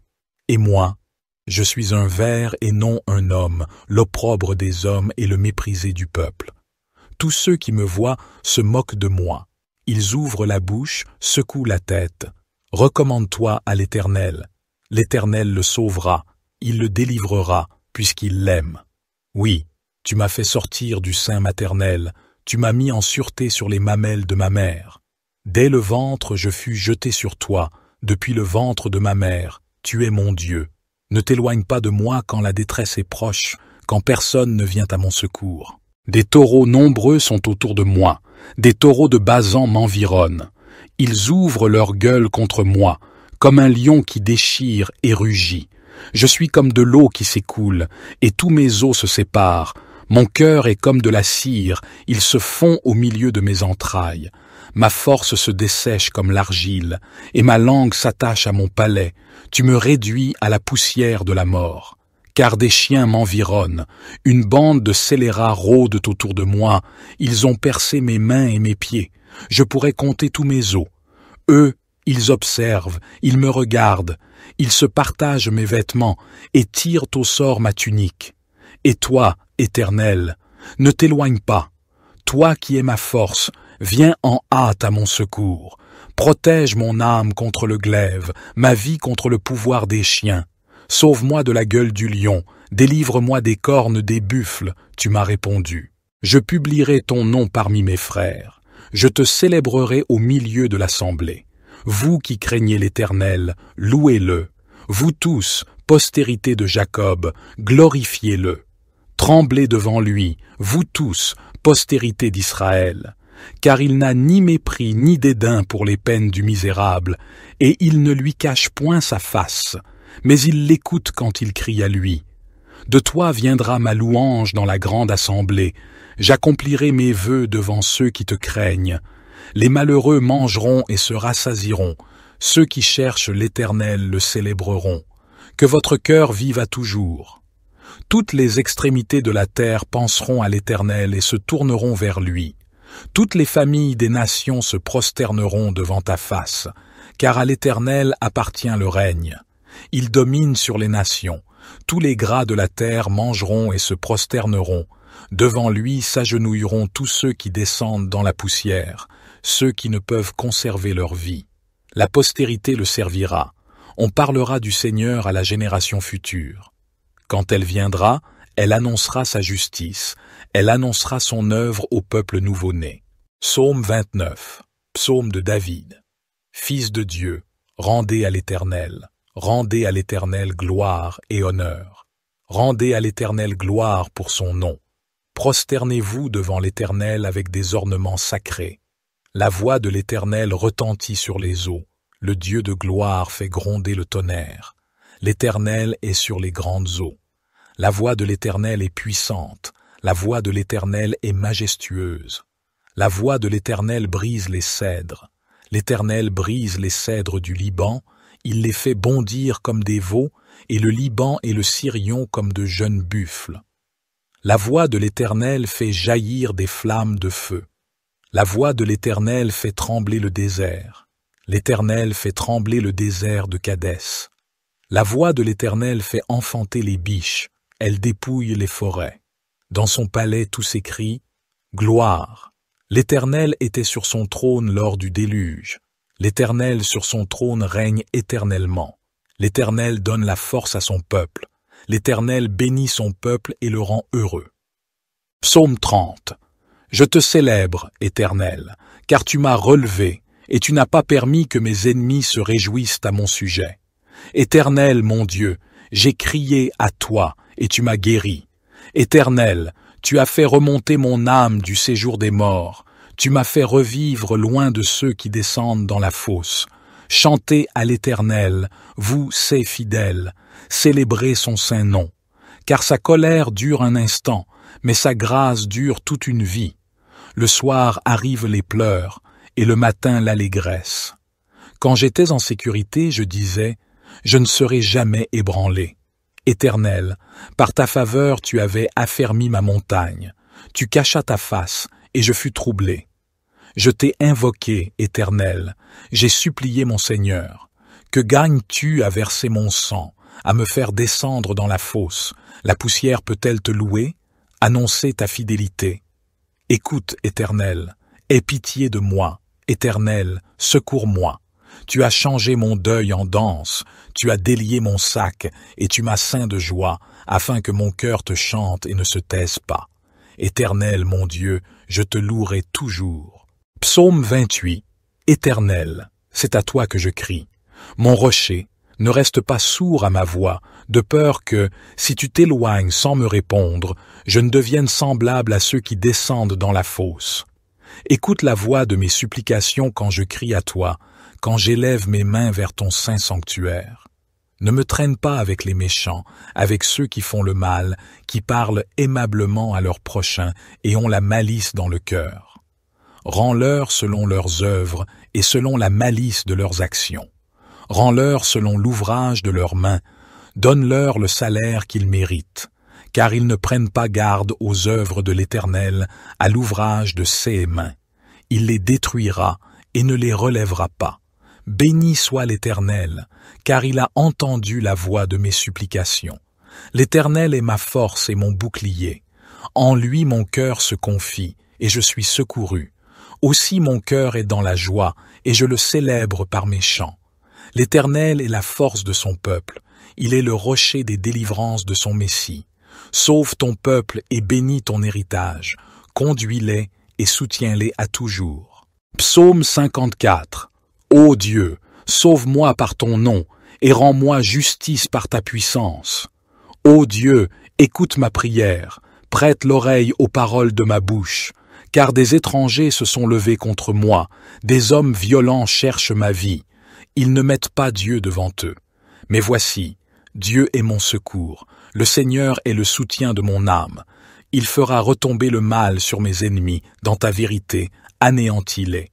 Je t'offrirai de bon cœur des sacrifices, je louerai ton nom, ô Éternel, car il est bon, car il me délivre de toute détresse, et mes yeux se réjouissent de voir mes ennemis châtiés. Psaume 64. Entends, ô Dieu, ma voix dans ma plainte. Protège ma vie contre l'ennemi redoutable. Cache-moi contre le complot des méchants, contre l'assemblée des fauteurs d'iniquité, qui aiguisent leur langue comme une épée, qui lancent des paroles amères comme des flèches, pour tirer en secret sur l'homme intègre. Soudain, ils tirent sur lui, sans craindre rien. Ils se fortifient dans leurs méchantes résolutions, ils se concertent pour tendre des pièges. Ils disent « Qui les verra ?» Ils méditent des crimes, ils dissimulent leurs pièges et disent « Qui les découvrira ?» Ils méditent des méchancetés. Nous avons accompli un plan parfaitement établi. L'intérieur de l'homme et son cœur sont impénétrables. Mais Dieu lance contre eux une flèche. Soudain, ils sont blessés. Leurs propres langues les font tomber. Tous ceux qui les voient hochent la tête. Tous les hommes sont saisis de crainte. Ils racontent l'œuvre de Dieu et considèrent attentivement ses actes. Le juste se réjouit en l'Éternel et se confie en lui. Tous ceux qui ont le cœur droit triomphent. Psaume 70. Ô Dieu, viens me délivrer. Seigneur, viens en hâte à mon secours. Que ceux qui cherchent à m'ôter la vie soient honteux et confus. Que ceux qui désirent ma ruine reculent et soient couverts de honte. Que ceux qui disent « Ah, ah !» soient dans la confusion à cause de leur joie. Mais que tous ceux qui te cherchent soient dans l'allégresse et se réjouissent en toi. Que ceux qui aiment ton salut disent sans cesse « Exalté soit Dieu !» Pour moi, je suis malheureux et pauvre. Ô Dieu, hâte-toi de venir à moi. Tu es mon secours et mon libérateur. Ô Éternel, ne tarde pas. Psaume 61. Ô Dieu, écoute mes cris, sois attentif à ma prière. Du bout de la terre, je crie à toi, le cœur abattu. Conduis-moi sur le rocher que je ne puis atteindre. Car tu es pour moi un refuge, une tour forte en face de l'ennemi. Je voudrais séjourner éternellement dans ta tente, me réfugier à l'abri de tes ailes.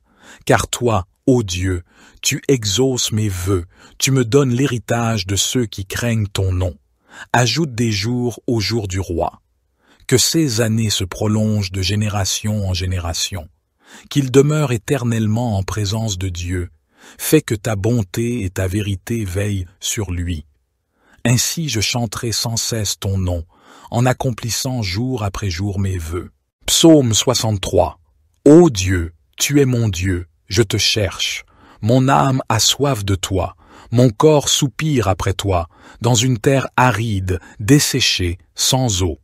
Ainsi je te contemple dans le sanctuaire, pour voir ta puissance et ta gloire. Car ta bonté vaut mieux que la vie. Mes lèvres célèbrent tes louanges. Ainsi je te bénirai toute ma vie, et j'élèverai mes mains en invoquant ton nom. Mon âme sera rassasiée comme de mets gras et succulents, et ma bouche te louera avec des chants de joie. Je pense à toi pendant la nuit, je médite sur toi au milieu des veilles, car tu es mon secours, et je suis dans l'allégresse à l'ombre de tes ailes. Mon âme s'attache à toi, ta droite me soutient. Mais ceux qui en veulent à ma vie, pour les précipiter dans les profondeurs de la terre, seront livrés au glaive, ils seront la proie des chacals. Le roi cependant se réjouira en Dieu, tous ceux qui jurent par lui s'en glorifieront, car la bouche des menteurs sera fermée. Psaume 140. Éternel, je t'invoque, viens rapidement à moi, prête l'oreille à ma voix quand je t'invoque. Que ma prière soit devant toi comme l'encens, l'élévation de mes mains comme l'offrande du soir. Éternel, mets une garde à ma bouche, veille sur la porte de mes lèvres. N'incline pas mon cœur vers le mal, pour commettre des actes de méchanceté avec les hommes qui font le mal, et que je ne mange pas de leurs mets délicieux. Que le juste me frappe, c'est une faveur. Qu'il me reprenne, c'est de l'huile sur ma tête. Ma tête ne se détournera pas, mais ma prière sera toujours contre leur méchanceté. Quand leurs juges seront précipités le long des rochers, on écoutera mes paroles, car elles sont agréables. Comme quand on laboure et qu'on fend la terre, ainsi nos os sont dispersés à l'entrée du séjour des morts. Mais mes yeux sont fixés sur toi, Éternel Seigneur. Je cherche refuge auprès de toi. Ne me livre pas au pouvoir du méchant, garde-moi. Qu'ils tombent dans leur propre filet, tandis que moi, je passe en toute sécurité. J'espère en l'Éternel, mon âme espère, et j'attends sa promesse. Mon âme compte sur le Seigneur, plus que les gardes ne comptent sur le matin, plus que les gardes ne comptent sur le matin. Israël, mets ton espoir en l'Éternel, car la bonté est auprès de l'Éternel, et la libération est avec lui en abondance. Psaume 141. Éternel, je t'invoque, viens en hâte vers moi. Prête l'oreille à ma voix quand je t'invoque. Que ma prière soit devant toi comme l'encens, et l'élévation de mes mains comme l'offrande du soir. Éternel, mets une garde à ma bouche, veille sur la porte de mes lèvres. N'incline pas mon cœur vers le mal, pour commettre des actions impies avec les hommes qui font le mal, et que je ne participe pas à leur festin. Que le juste me corrige, c'est une faveur. Qu'il me frappe, c'est un baume qui ne me brisera pas la tête, car ma prière s'élève encore contre leur méchanceté. Leurs juges ont été précipités le long des rochers, et l'on a entendu que mes paroles étaient agréables. Comme quand on fend et qu'on brise la terre, nos os sont dispersés à l'entrée du séjour des morts. Mais mes yeux sont fixés sur toi, Éternel, Seigneur. Je cherche en toi mon refuge, n'enlève pas ma vie. Garde-moi des pièges qu'ils me tendent, et des embûches des ouvriers d'iniquité. Que les méchants tombent dans leur propre filet, tandis que je passe en toute sécurité.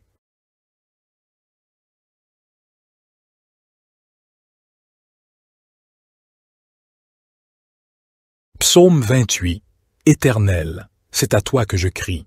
Mon rocher, ne reste pas sourd à ma voix, de peur que, si tu t'éloignes sans me répondre, je ne devienne semblable à ceux qui descendent dans la fosse. Écoute la voix de mes supplications quand je crie à toi, quand j'élève mes mains vers ton saint sanctuaire. Ne me traîne pas avec les méchants, avec ceux qui font le mal, qui parlent aimablement à leurs prochains et ont la malice dans le cœur. Rends-leur selon leurs œuvres et selon la malice de leurs actions. Rends-leur selon l'ouvrage de leurs mains, donne-leur le salaire qu'ils méritent, car ils ne prennent pas garde aux œuvres de l'Éternel, à l'ouvrage de ses mains. Il les détruira et ne les relèvera pas. Béni soit l'Éternel, car il a entendu la voix de mes supplications. L'Éternel est ma force et mon bouclier. En lui mon cœur se confie, et je suis secouru. Aussi mon cœur est dans la joie, et je le célèbre par mes chants. L'Éternel est la force de son peuple, il est le rocher des délivrances de son Messie. Sauve ton peuple et bénis ton héritage, conduis-les et soutiens-les à toujours. Psaume 22. Mon Dieu, pourquoi m'as-tu abandonné? Et t'éloignes-tu sans me secourir, sans écouter mes plaintes? Mon Dieu, je crie le jour, et tu ne réponds pas, je crie la nuit, et je n'ai point de repos. Pourtant, tu es le Saint, tu sièges au milieu des louanges d'Israël. En toi, nos pères se confiaient. Ils se confiaient et tu les délivrais. Ils criaient à toi et ils étaient sauvés. Ils se confiaient en toi et ils n'étaient point confus. Et moi, je suis un ver et non un homme, l'opprobre des hommes et le méprisé du peuple.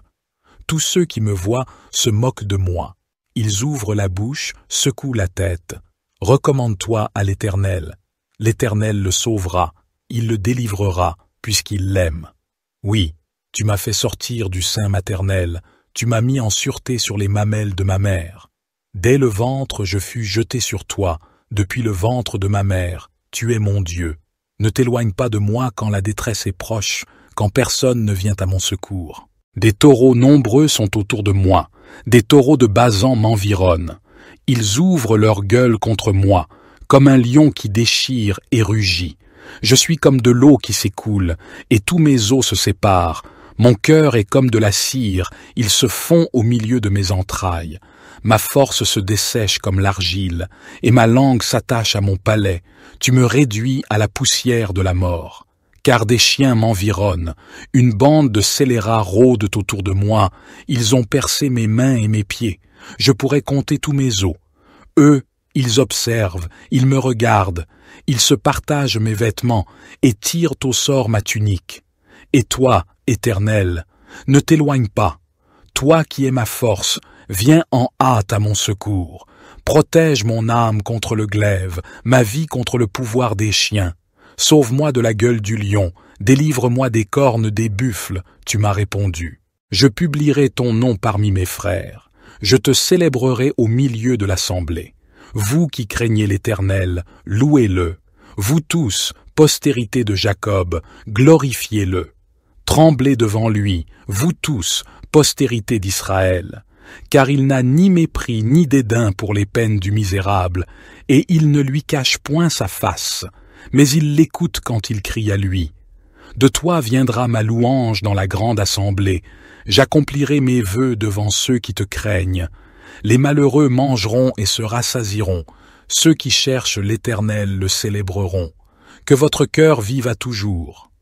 Toutes les extrémités de la terre penseront à l'Éternel et se tourneront vers lui. Toutes les familles des nations se prosterneront devant ta face, car à l'Éternel appartient le règne. Il domine sur les nations. Tous les gras de la terre mangeront et se prosterneront. Devant lui s'agenouilleront tous ceux qui descendent dans la poussière, ceux qui ne peuvent conserver leur vie. La postérité le servira. On parlera du Seigneur à la génération future. Quand elle viendra, elle annoncera sa justice, elle annoncera son œuvre au peuple nouveau-né. Psaume 29, psaume de David. Fils de Dieu, rendez à l'Éternel gloire et honneur. Rendez à l'Éternel gloire pour son nom. Prosternez-vous devant l'Éternel avec des ornements sacrés. La voix de l'Éternel retentit sur les eaux. Le Dieu de gloire fait gronder le tonnerre. L'Éternel est sur les grandes eaux. La voix de l'Éternel est puissante. La voix de l'Éternel est majestueuse. La voix de l'Éternel brise les cèdres. L'Éternel brise les cèdres du Liban. Il les fait bondir comme des veaux, et le Liban et le Sirion comme de jeunes buffles. La voix de l'Éternel fait jaillir des flammes de feu.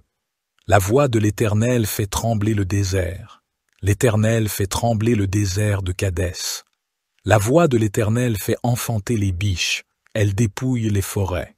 Dans son palais tout s'écrie « Gloire ». L'Éternel était sur son trône lors du déluge. L'Éternel sur son trône règne éternellement. L'Éternel donne la force à son peuple. L'Éternel bénit son peuple et le rend heureux. Psaume 30. Je te célèbre, Éternel, car tu m'as relevé, et tu n'as pas permis que mes ennemis se réjouissent à mon sujet. Éternel, mon Dieu, j'ai crié à toi, et tu m'as guéri. Éternel, tu as fait remonter mon âme du séjour des morts, tu m'as fait revivre loin de ceux qui descendent dans la fosse. Chantez à l'Éternel, vous, ses fidèles, célébrez son saint nom. Car sa colère dure un instant, mais sa grâce dure toute une vie. Le soir arrivent les pleurs, et le matin l'allégresse. Quand j'étais en sécurité, je disais, je ne serai jamais ébranlé. Éternel, par ta faveur tu avais affermi ma montagne, tu cachas ta face, et je fus troublé. Je t'ai invoqué, Éternel, j'ai supplié mon Seigneur. Que gagnes-tu à verser mon sang, à me faire descendre dans la fosse? La poussière peut-elle te louer? Annoncer ta fidélité. Écoute, Éternel, aie pitié de moi. Éternel, secours-moi. Tu as changé mon deuil en danse, tu as délié mon sac, et tu m'as ceint de joie, afin que mon cœur te chante et ne se taise pas. Éternel, mon Dieu, je te louerai toujours. Psaume 28. Éternel, c'est à toi que je crie. Mon rocher, ne reste pas sourd à ma voix, de peur que, si tu t'éloignes sans me répondre, je ne devienne semblable à ceux qui descendent dans la fosse.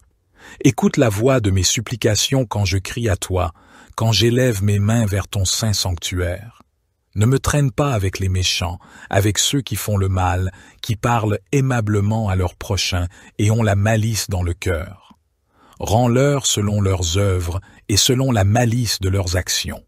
Rends-leur selon l'ouvrage de leurs mains, donne-leur le salaire qu'ils méritent, car ils ne prennent pas garde aux œuvres de l'Éternel, à l'ouvrage de ses mains. Il les détruira et ne les relèvera pas.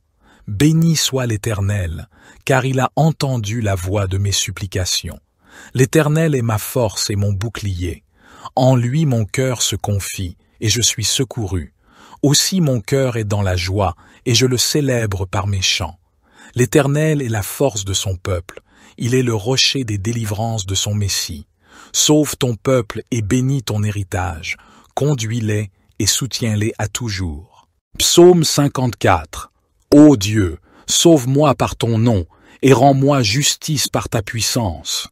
Ô Dieu, écoute ma prière, prête l'oreille aux paroles de ma bouche, car des étrangers se sont levés contre moi, des hommes violents cherchent ma vie. Ils ne mettent pas Dieu devant eux. Mais voici, Dieu est mon secours, le Seigneur est le soutien de mon âme. Il fera retomber le mal sur mes ennemis, dans ta vérité, anéantis-les. Je t'offrirai de bon cœur des sacrifices, je louerai ton nom, ô Éternel, car il est bon, car il me délivre de toute détresse, et mes yeux se réjouissent de voir mes ennemis châtiés. Psaume 64. Entends, ô Dieu, ma voix dans ma plainte. Protège ma vie contre l'ennemi redoutable. Cache-moi contre le complot des méchants, contre l'assemblée des fauteurs d'iniquité, qui aiguisent leur langue comme une épée, qui lancent des paroles amères comme des flèches, pour tirer en secret sur l'homme intègre. Soudain, ils tirent sur lui, sans craindre rien. Ils se fortifient dans leurs méchantes résolutions, ils se concertent pour tendre des pièges. Ils disent « Qui les verra ?» Ils méditent des crimes, ils dissimulent leurs pièges et disent « Qui les découvrira ?» Ils méditent des méchancetés. Nous avons accompli un plan parfaitement établi. L'intérieur de l'homme et son cœur sont impénétrables. Mais Dieu lance contre eux une flèche. Soudain, ils sont blessés. Leurs propres langues les font tomber. Tous ceux qui les voient hochent la tête. Tous les hommes sont saisis de crainte. Ils racontent l'œuvre de Dieu et considèrent attentivement ses actes. Le juste se réjouit en l'Éternel et se confie en lui. Tous ceux qui ont le cœur droit triomphent. Psaume 70. Ô Dieu, viens me délivrer. Seigneur, viens en hâte à mon secours. Que ceux qui cherchent à m'ôter la vie soient honteux et confus. Que ceux qui désirent ma ruine reculent et soient couverts de honte. Que ceux qui disent « Ah, ah !» soient dans la confusion à cause de leur joie. Mais que tous ceux qui te cherchent soient dans l'allégresse et se réjouissent en toi. Que ceux qui aiment ton salut disent sans cesse « Exalté soit Dieu ». Pour moi, je suis malheureux et pauvre. Ô Dieu, Hâte-toi de venir à moi. Tu es mon secours et mon libérateur. Ô Éternel, ne tarde pas. Psaume 61. Ô Dieu, écoute mes cris, sois attentif à ma prière. Du bout de la terre, je crie à toi, le cœur abattu. Conduis-moi sur le rocher que je ne puis atteindre. Car tu es pour moi un refuge, une tour forte en face de l'ennemi. Je voudrais séjourner éternellement dans ta tente, me réfugier à l'abri de tes ailes. Car toi, ô Dieu, tu exauces mes vœux, tu me donnes l'héritage de ceux qui craignent ton nom. Ajoute des jours au jour du roi. Que ces années se prolongent de génération en génération. Qu'il demeure éternellement en présence de Dieu. Fais que ta bonté et ta vérité veillent sur lui. Ainsi je chanterai sans cesse ton nom, en accomplissant jour après jour mes vœux. Psaume 63. Ô Dieu, tu es mon Dieu, je te cherche. Mon âme a soif de toi, mon corps soupire après toi, dans une terre aride, desséchée, sans eau. Ainsi je te contemple dans le sanctuaire, pour voir ta puissance et ta gloire. Car ta bonté vaut mieux que la vie. Mes lèvres célèbrent tes louanges. Ainsi je te bénirai toute ma vie, et j'élèverai mes mains en invoquant ton nom. Mon âme sera rassasiée comme de mets gras et succulents, et ma bouche te louera avec des chants de joie. Je pense à toi pendant la nuit, je médite sur toi au milieu des veilles, car tu es mon secours, et je suis dans l'allégresse à l'ombre de tes ailes. Mon âme s'attache à toi, ta droite me soutient. Mais ceux qui en veulent à ma vie, pour les précipiter dans les profondeurs de la terre, seront livrés au glaive, ils seront la proie des chacals. Le roi cependant se réjouira en Dieu, tous ceux qui jurent par lui s'en glorifieront, car la bouche des menteurs sera fermée. Psaume 140. Éternel, je t'invoque, viens rapidement à moi, prête l'oreille à ma voix quand je t'invoque. Que ma prière soit devant toi comme l'encens, l'élévation de mes mains comme l'offrande du soir. Éternel, mets une garde à ma bouche, veille sur la porte de mes lèvres. N'incline pas mon cœur vers le mal, pour commettre des actes de méchanceté avec les hommes qui font le mal, et que je ne mange pas de leurs mets délicieux. Que le juste me frappe, c'est une faveur. Qu'il me reprenne, c'est de l'huile sur ma tête. Ma tête ne se détournera pas, mais ma prière sera toujours contre leur méchanceté. Quand leurs juges seront précipités le long des rochers, on écoutera mes paroles, car elles sont agréables. Comme quand on laboure et qu'on fend la terre, ainsi nos os sont dispersés à l'entrée du séjour des morts. Mais mes yeux sont fixés sur toi, Éternel Seigneur. Je cherche refuge auprès de toi. Ne me livre pas au pouvoir du méchant, garde-moi. Qu'ils tombent dans leur propre filet, tandis que moi, je passe en toute sécurité. J'espère en l'Éternel, mon âme espère, et j'attends sa promesse.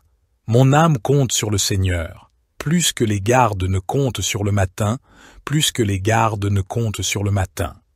Israël, mets ton espoir en l'Éternel, car la bonté est auprès de l'Éternel, et la libération est avec lui en abondance. Psaume 141. Éternel, je t'invoque, viens en hâte vers moi. Prête l'oreille à ma voix quand je t'invoque. Que ma prière soit devant toi comme l'encens, et l'élévation de mes mains comme l'offrande du soir. Éternel, mets une garde à ma bouche, veille sur la porte de mes lèvres. N'incline pas mon cœur vers le mal, pour commettre des actions impies avec les hommes qui font le mal, et que je ne participe pas à leur festin. Que le juste me corrige, c'est une faveur. Qu'il me frappe, c'est un baume qui ne me brisera pas la tête, car ma prière s'élève encore contre leur méchanceté. Leurs juges ont été précipités le long des rochers, et l'on a entendu que mes paroles étaient agréables. Comme quand on fend et qu'on brise la terre, nos os sont dispersés à l'entrée du séjour des morts. Mais mes yeux sont fixés sur toi, Éternel, Seigneur. Je cherche en toi mon refuge, n'enlève pas ma vie. Garde-moi des pièges qu'ils me tendent, et des embûches des ouvriers d'iniquité. Que les méchants tombent dans leur propre filet, tandis que je passe en toute sécurité.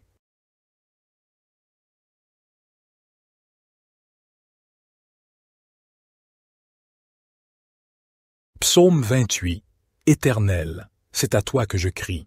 Mon rocher, ne reste pas sourd à ma voix, de peur que, si tu t'éloignes sans me répondre, je ne devienne semblable à ceux qui descendent dans la fosse.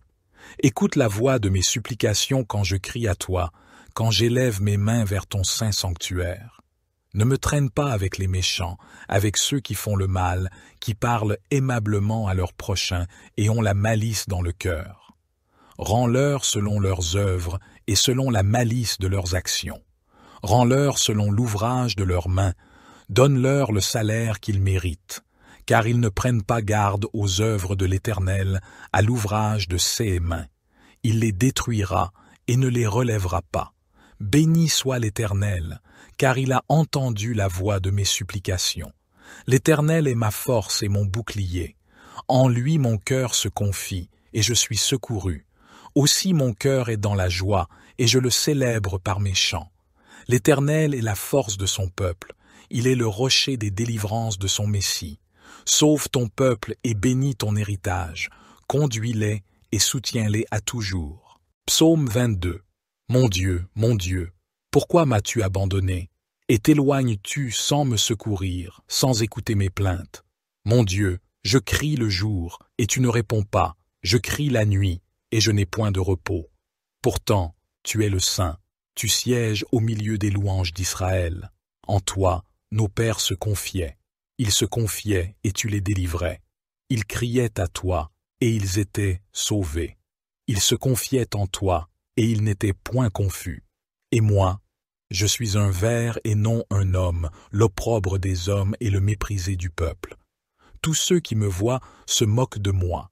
Ils ouvrent la bouche, secouent la tête. Recommande-toi à l'Éternel. L'Éternel le sauvera, il le délivrera, puisqu'il l'aime. Oui, tu m'as fait sortir du sein maternel, tu m'as mis en sûreté sur les mamelles de ma mère. Dès le ventre je fus jeté sur toi, depuis le ventre de ma mère, tu es mon Dieu. Ne t'éloigne pas de moi quand la détresse est proche, quand personne ne vient à mon secours. Des taureaux nombreux sont autour de moi, des taureaux de Basan m'environnent. Ils ouvrent leur gueule contre moi, comme un lion qui déchire et rugit. Je suis comme de l'eau qui s'écoule, et tous mes os se séparent. Mon cœur est comme de la cire, il se fond au milieu de mes entrailles. Ma force se dessèche comme l'argile, et ma langue s'attache à mon palais. Tu me réduis à la poussière de la mort. Car des chiens m'environnent, une bande de scélérats rôdent autour de moi, ils ont percé mes mains et mes pieds. Je pourrais compter tous mes os. Eux, ils observent, ils me regardent, ils se partagent mes vêtements et tirent au sort ma tunique. Et toi, Éternel, ne t'éloigne pas. Toi qui es ma force, viens en hâte à mon secours. Protège mon âme contre le glaive, ma vie contre le pouvoir des chiens. Sauve-moi de la gueule du lion, délivre-moi des cornes des buffles, tu m'as répondu. Je publierai ton nom parmi mes frères. Je te célébrerai au milieu de l'assemblée. Vous qui craignez l'Éternel, louez-le. Vous tous, postérité de Jacob, glorifiez-le. Tremblez devant lui, vous tous, postérité d'Israël. Car il n'a ni mépris ni dédain pour les peines du misérable, et il ne lui cache point sa face, mais il l'écoute quand il crie à lui. De toi viendra ma louange dans la grande assemblée, j'accomplirai mes vœux devant ceux qui te craignent. Les malheureux mangeront et se rassasieront, ceux qui cherchent l'Éternel le célébreront. Que votre cœur vive à toujours. Toutes les extrémités de la terre penseront à l'Éternel et se tourneront vers lui. Toutes les familles des nations se prosterneront devant ta face, car à l'Éternel appartient le règne. Il domine sur les nations. Tous les gras de la terre mangeront et se prosterneront. Devant lui s'agenouilleront tous ceux qui descendent dans la poussière, ceux qui ne peuvent conserver leur vie. La postérité le servira. On parlera du Seigneur à la génération future. Quand elle viendra, elle annoncera sa justice.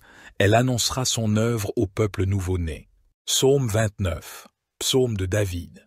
Fils de Dieu, rendez à l'Éternel gloire et honneur. Rendez à l'Éternel gloire pour son nom. Prosternez-vous devant l'Éternel avec des ornements sacrés. La voix de l'Éternel retentit sur les eaux. le Dieu de gloire fait gronder le tonnerre. L'Éternel est sur les grandes eaux. La voix de l'Éternel est puissante, la voix de l'Éternel est majestueuse. La voix de l'Éternel brise les cèdres. L'Éternel brise les cèdres du Liban, il les fait bondir comme des veaux, et le Liban et le Sirion comme de jeunes buffles. La voix de l'Éternel fait jaillir des flammes de feu. La voix de l'Éternel fait trembler le désert. L'Éternel fait trembler le désert de Kadès. La voix de l'Éternel fait enfanter les biches, elle dépouille les forêts. Dans son palais tout s'écrie « Gloire ». L'Éternel était sur son trône lors du déluge. L'Éternel sur son trône règne éternellement. L'Éternel donne la force à son peuple. L'Éternel bénit son peuple et le rend heureux. Psaume 30. Je te célèbre, Éternel, car tu m'as relevé, et tu n'as pas permis que mes ennemis se réjouissent à mon sujet. Éternel, mon Dieu, j'ai crié à toi, et tu m'as guéri. Éternel, tu as fait remonter mon âme du séjour des morts. Tu m'as fait revivre loin de ceux qui descendent dans la fosse. Chantez à l'Éternel, vous, ses fidèles, célébrez son saint nom. Car sa colère dure un instant, mais sa grâce dure toute une vie. Le soir arrivent les pleurs, et le matin l'allégresse. Quand j'étais en sécurité, je disais, je ne serai jamais ébranlé. Éternel, par ta faveur tu avais affermi ma montagne. Tu cachas ta face, et je fus troublé. Je t'ai invoqué, Éternel, j'ai supplié mon Seigneur. Que gagnes-tu à verser mon sang, à me faire descendre dans la fosse? La poussière peut-elle te louer? Annoncer ta fidélité.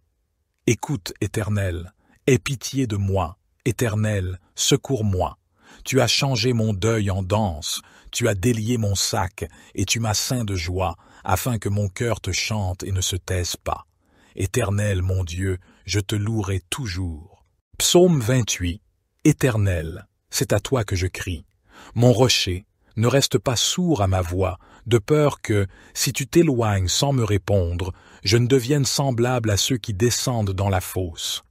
Écoute la voix de mes supplications quand je crie à toi, quand j'élève mes mains vers ton saint sanctuaire.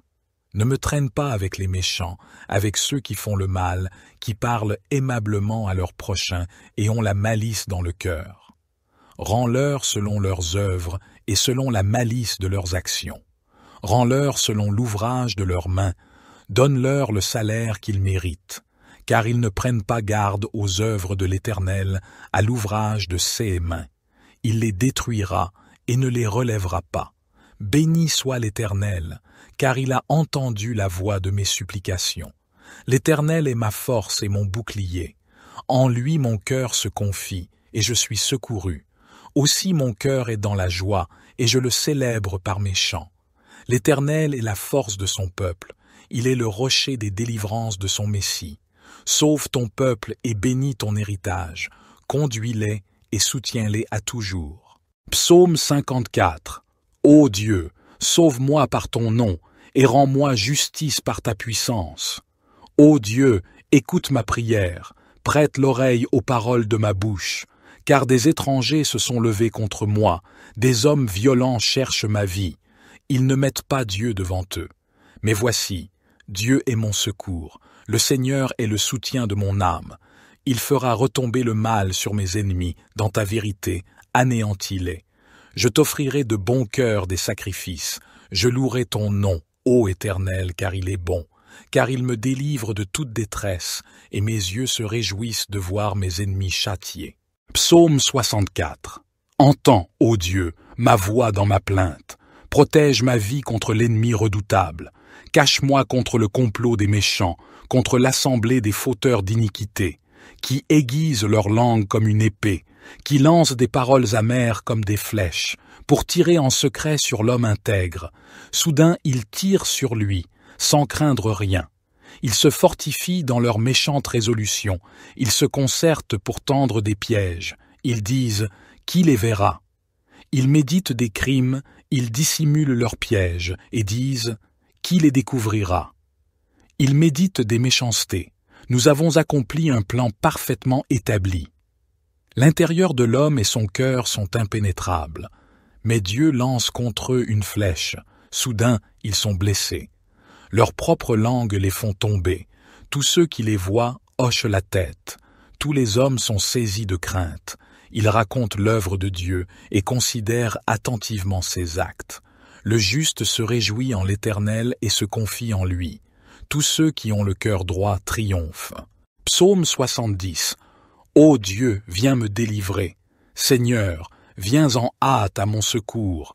Que ceux qui cherchent à m'ôter la vie soient honteux et confus. Que ceux qui désirent ma ruine reculent et soient couverts de honte. Que ceux qui disent « Ah, ah !» soient dans la confusion à cause de leur joie. Mais que tous ceux qui te cherchent soient dans l'allégresse et se réjouissent en toi. Que ceux qui aiment ton salut disent sans cesse « Exalté soit Dieu !» Pour moi, je suis malheureux et pauvre. Ô Dieu, hâte-toi de venir à moi. Tu es mon secours et mon libérateur. Ô Éternel, ne tarde pas. Psaume 61. Ô Dieu, écoute mes cris, sois attentif à ma prière. Du bout de la terre, je crie à toi, le cœur abattu. Conduis-moi sur le rocher que je ne puis atteindre. Car tu es pour moi un refuge, une tour forte en face de l'ennemi. Je voudrais séjourner éternellement dans ta tente, me réfugier à l'abri de tes ailes. Car toi, ô Dieu, tu exauces mes vœux, tu me donnes l'héritage de ceux qui craignent ton nom. Ajoute des jours aux jours du roi. Que ces années se prolongent de génération en génération. Qu'il demeure éternellement en présence de Dieu. Fais que ta bonté et ta vérité veillent sur lui. Ainsi je chanterai sans cesse ton nom, en accomplissant jour après jour mes vœux. Psaume 63. Ô Dieu, tu es mon Dieu, je te cherche. Mon âme a soif de toi, mon corps soupire après toi, dans une terre aride, desséchée, sans eau. Ainsi je te contemple dans le sanctuaire, pour voir ta puissance et ta gloire. Car ta bonté vaut mieux que la vie. Mes lèvres célèbrent tes louanges.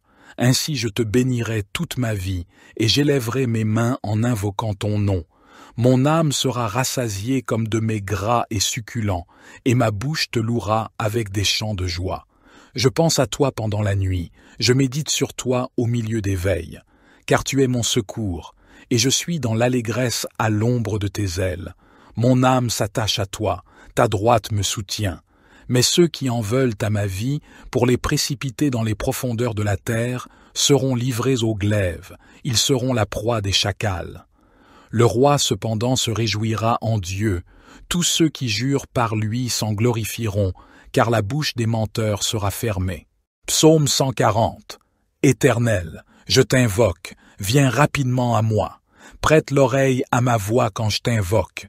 Que ma prière soit devant toi comme l'encens, l'élévation de mes mains comme l'offrande du soir. Éternel, mets une garde à ma bouche, veille sur la porte de mes lèvres. N'incline pas mon cœur vers le mal, pour commettre des actes de méchanceté avec les hommes qui font le mal, et que je ne mange pas de leurs mets délicieux. Que le juste me frappe, c'est une faveur. Qu'il me reprenne, c'est de l'huile sur ma tête. Ma tête ne se détournera pas, mais ma prière sera toujours contre leur méchanceté. Quand leurs juges seront précipités le long des rochers, on écoutera mes paroles, car elles sont agréables. Comme quand on laboure et qu'on fend la terre, ainsi nos os sont dispersés à l'entrée du séjour des morts. Mais mes yeux sont fixés sur toi, Éternel Seigneur. Je cherche refuge auprès de toi. Ne me livre pas au pouvoir du méchant, garde-moi. Qu'ils tombent dans leur propre filet, tandis que moi, je passe en toute sécurité. J'espère en l'Éternel, mon âme espère, et j'attends sa promesse. Mon âme compte sur le Seigneur, plus que les gardes ne comptent sur le matin, plus que les gardes ne comptent sur le matin. Israël, mets ton espoir en l'Éternel, car la bonté est auprès de l'Éternel, et la libération est avec lui en abondance. Psaume 141. Éternel, je t'invoque. Viens en hâte vers moi. Prête l'oreille à ma voix quand je t'invoque. Que ma prière soit devant toi comme l'encens, et l'élévation de mes mains comme l'offrande du soir. Éternel, mets une garde à ma bouche, veille sur la porte de mes lèvres. N'incline pas mon cœur vers le mal, pour commettre des actions impies avec les hommes qui font le mal, et que je ne participe pas à leur festin. Que le juste me corrige, c'est une faveur. Qu'il me frappe, c'est un baume qui ne me brisera pas la tête, car ma prière s'élève encore contre leur méchanceté. Leurs juges ont été précipités le long des rochers, et l'on a entendu que mes paroles étaient agréables. Comme quand on fend et qu'on brise la terre, nos os sont dispersés à l'entrée du séjour des morts. Mais mes yeux sont fixés sur toi, Éternel, Seigneur. Je cherche en toi mon refuge, n'enlève pas ma vie. Garde-moi des pièges qu'ils me tendent, et des embûches des ouvriers d'iniquité. Que les méchants tombent dans leur propre filet, tandis que je passe en toute sécurité.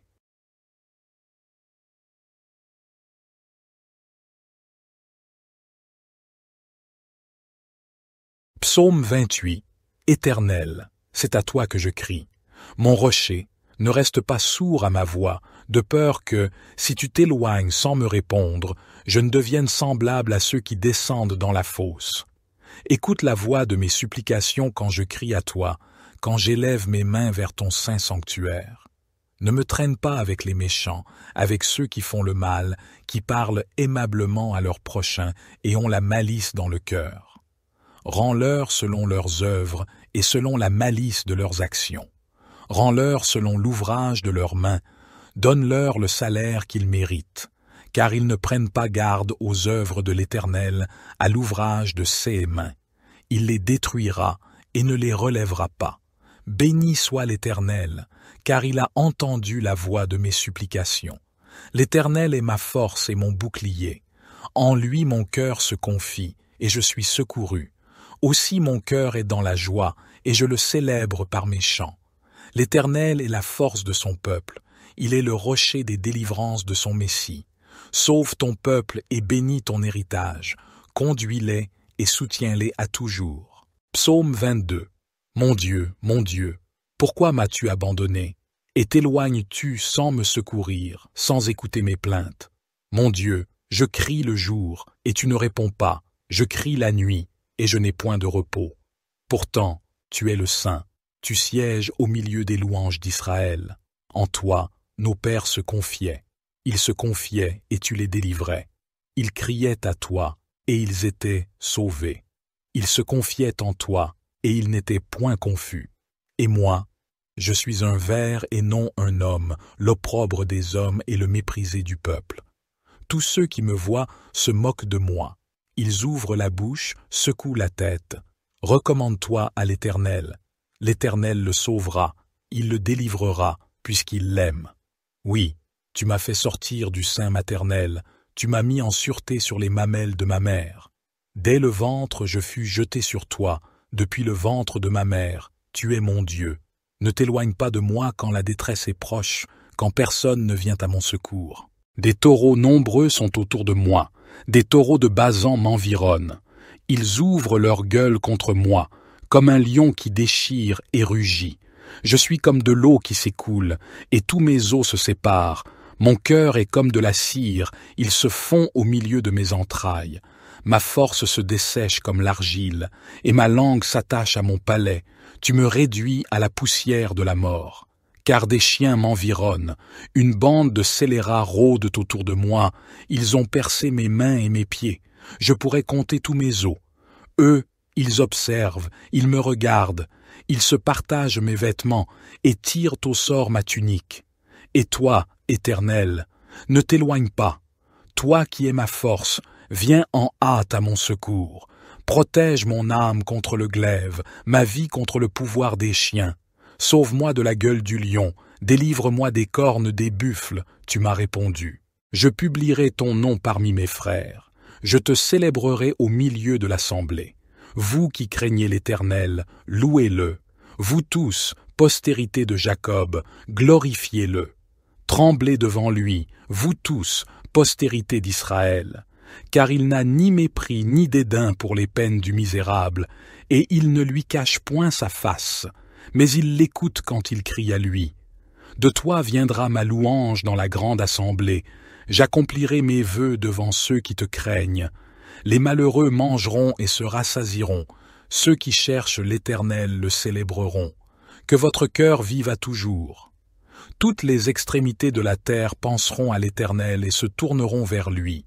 Toutes les familles des nations se prosterneront devant ta face, car à l'Éternel appartient le règne. Il domine sur les nations. Tous les gras de la terre mangeront et se prosterneront. Devant lui s'agenouilleront tous ceux qui descendent dans la poussière, ceux qui ne peuvent conserver leur vie. La postérité le servira. On parlera du Seigneur à la génération future. Quand elle viendra, elle annoncera sa justice, elle annoncera son œuvre au peuple nouveau-né. Psaume 29, psaume de David. Fils de Dieu, rendez à l'Éternel gloire et honneur. Rendez à l'Éternel gloire pour son nom. Prosternez-vous devant l'Éternel avec des ornements sacrés. La voix de l'Éternel retentit sur les eaux. Le Dieu de gloire fait gronder le tonnerre. L'Éternel est sur les grandes eaux. La voix de l'Éternel est puissante. La voix de l'Éternel est majestueuse. La voix de l'Éternel brise les cèdres. L'Éternel brise les cèdres du Liban. Il les fait bondir comme des veaux, et le Liban et le Sirion comme de jeunes buffles. La voix de l'Éternel fait jaillir des flammes de feu. La voix de l'Éternel fait trembler le désert. L'Éternel fait trembler le désert de Kadès. La voix de l'Éternel fait enfanter les biches. Elle dépouille les forêts. Dans son palais tout s'écrie « Gloire ». L'Éternel était sur son trône lors du déluge. L'Éternel sur son trône règne éternellement. L'Éternel donne la force à son peuple. L'Éternel bénit son peuple et le rend heureux. Psaume 30. Je te célèbre, Éternel, car tu m'as relevé, et tu n'as pas permis que mes ennemis se réjouissent à mon sujet. Éternel, mon Dieu, j'ai crié à toi, et tu m'as guéri. Éternel, tu as fait remonter mon âme du séjour des morts. Tu m'as fait revivre loin de ceux qui descendent dans la fosse. Chantez à l'Éternel, vous, ses fidèles, célébrez son saint nom. Car sa colère dure un instant, mais sa grâce dure toute une vie. Le soir arrivent les pleurs, et le matin l'allégresse. Quand j'étais en sécurité, je disais, je ne serai jamais ébranlé. Éternel, par ta faveur tu avais affermi ma montagne. Tu cachas ta face, et je fus troublé. Je t'ai invoqué, Éternel, j'ai supplié mon Seigneur. Que gagnes-tu à verser mon sang, à me faire descendre dans la fosse? La poussière peut-elle te louer? Annoncer ta fidélité. Écoute, Éternel, aie pitié de moi. Éternel, secours-moi. Tu as changé mon deuil en danse, tu as délié mon sac, et tu m'as ceint de joie, afin que mon cœur te chante et ne se taise pas.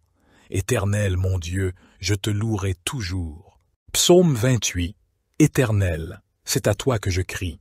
Mon rocher, ne reste pas sourd à ma voix, de peur que, si tu t'éloignes sans me répondre, je ne devienne semblable à ceux qui descendent dans la fosse.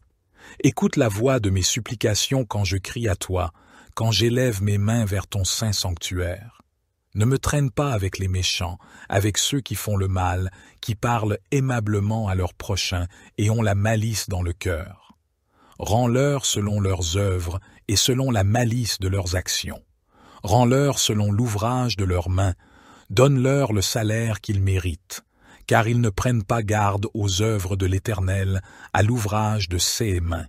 Il les détruira et ne les relèvera pas. Béni soit l'Éternel, car il a entendu la voix de mes supplications. L'Éternel est ma force et mon bouclier. En lui mon cœur se confie, et je suis secouru. Aussi mon cœur est dans la joie, et je le célèbre par mes chants. L'Éternel est la force de son peuple. Il est le rocher des délivrances de son Messie. Sauve ton peuple et bénis ton héritage. Conduis-les et soutiens-les à toujours. Psaume 54. Ô Dieu, sauve-moi par ton nom, et rends-moi justice par ta puissance. Ô Dieu, écoute ma prière, prête l'oreille aux paroles de ma bouche, car des étrangers se sont levés contre moi, des hommes violents cherchent ma vie. Ils ne mettent pas Dieu devant eux. Mais voici, Dieu est mon secours, le Seigneur est le soutien de mon âme.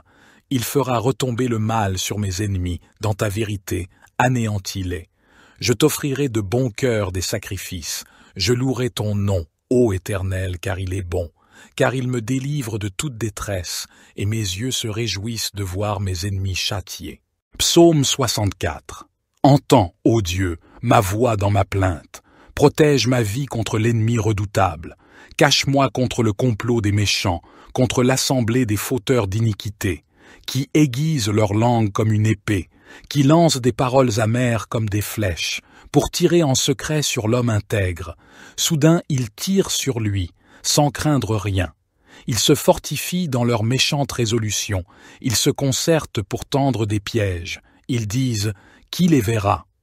Ils méditent des crimes, ils dissimulent leurs pièges, et disent « Qui les découvrira ?» Ils méditent des méchancetés. Nous avons accompli un plan parfaitement établi.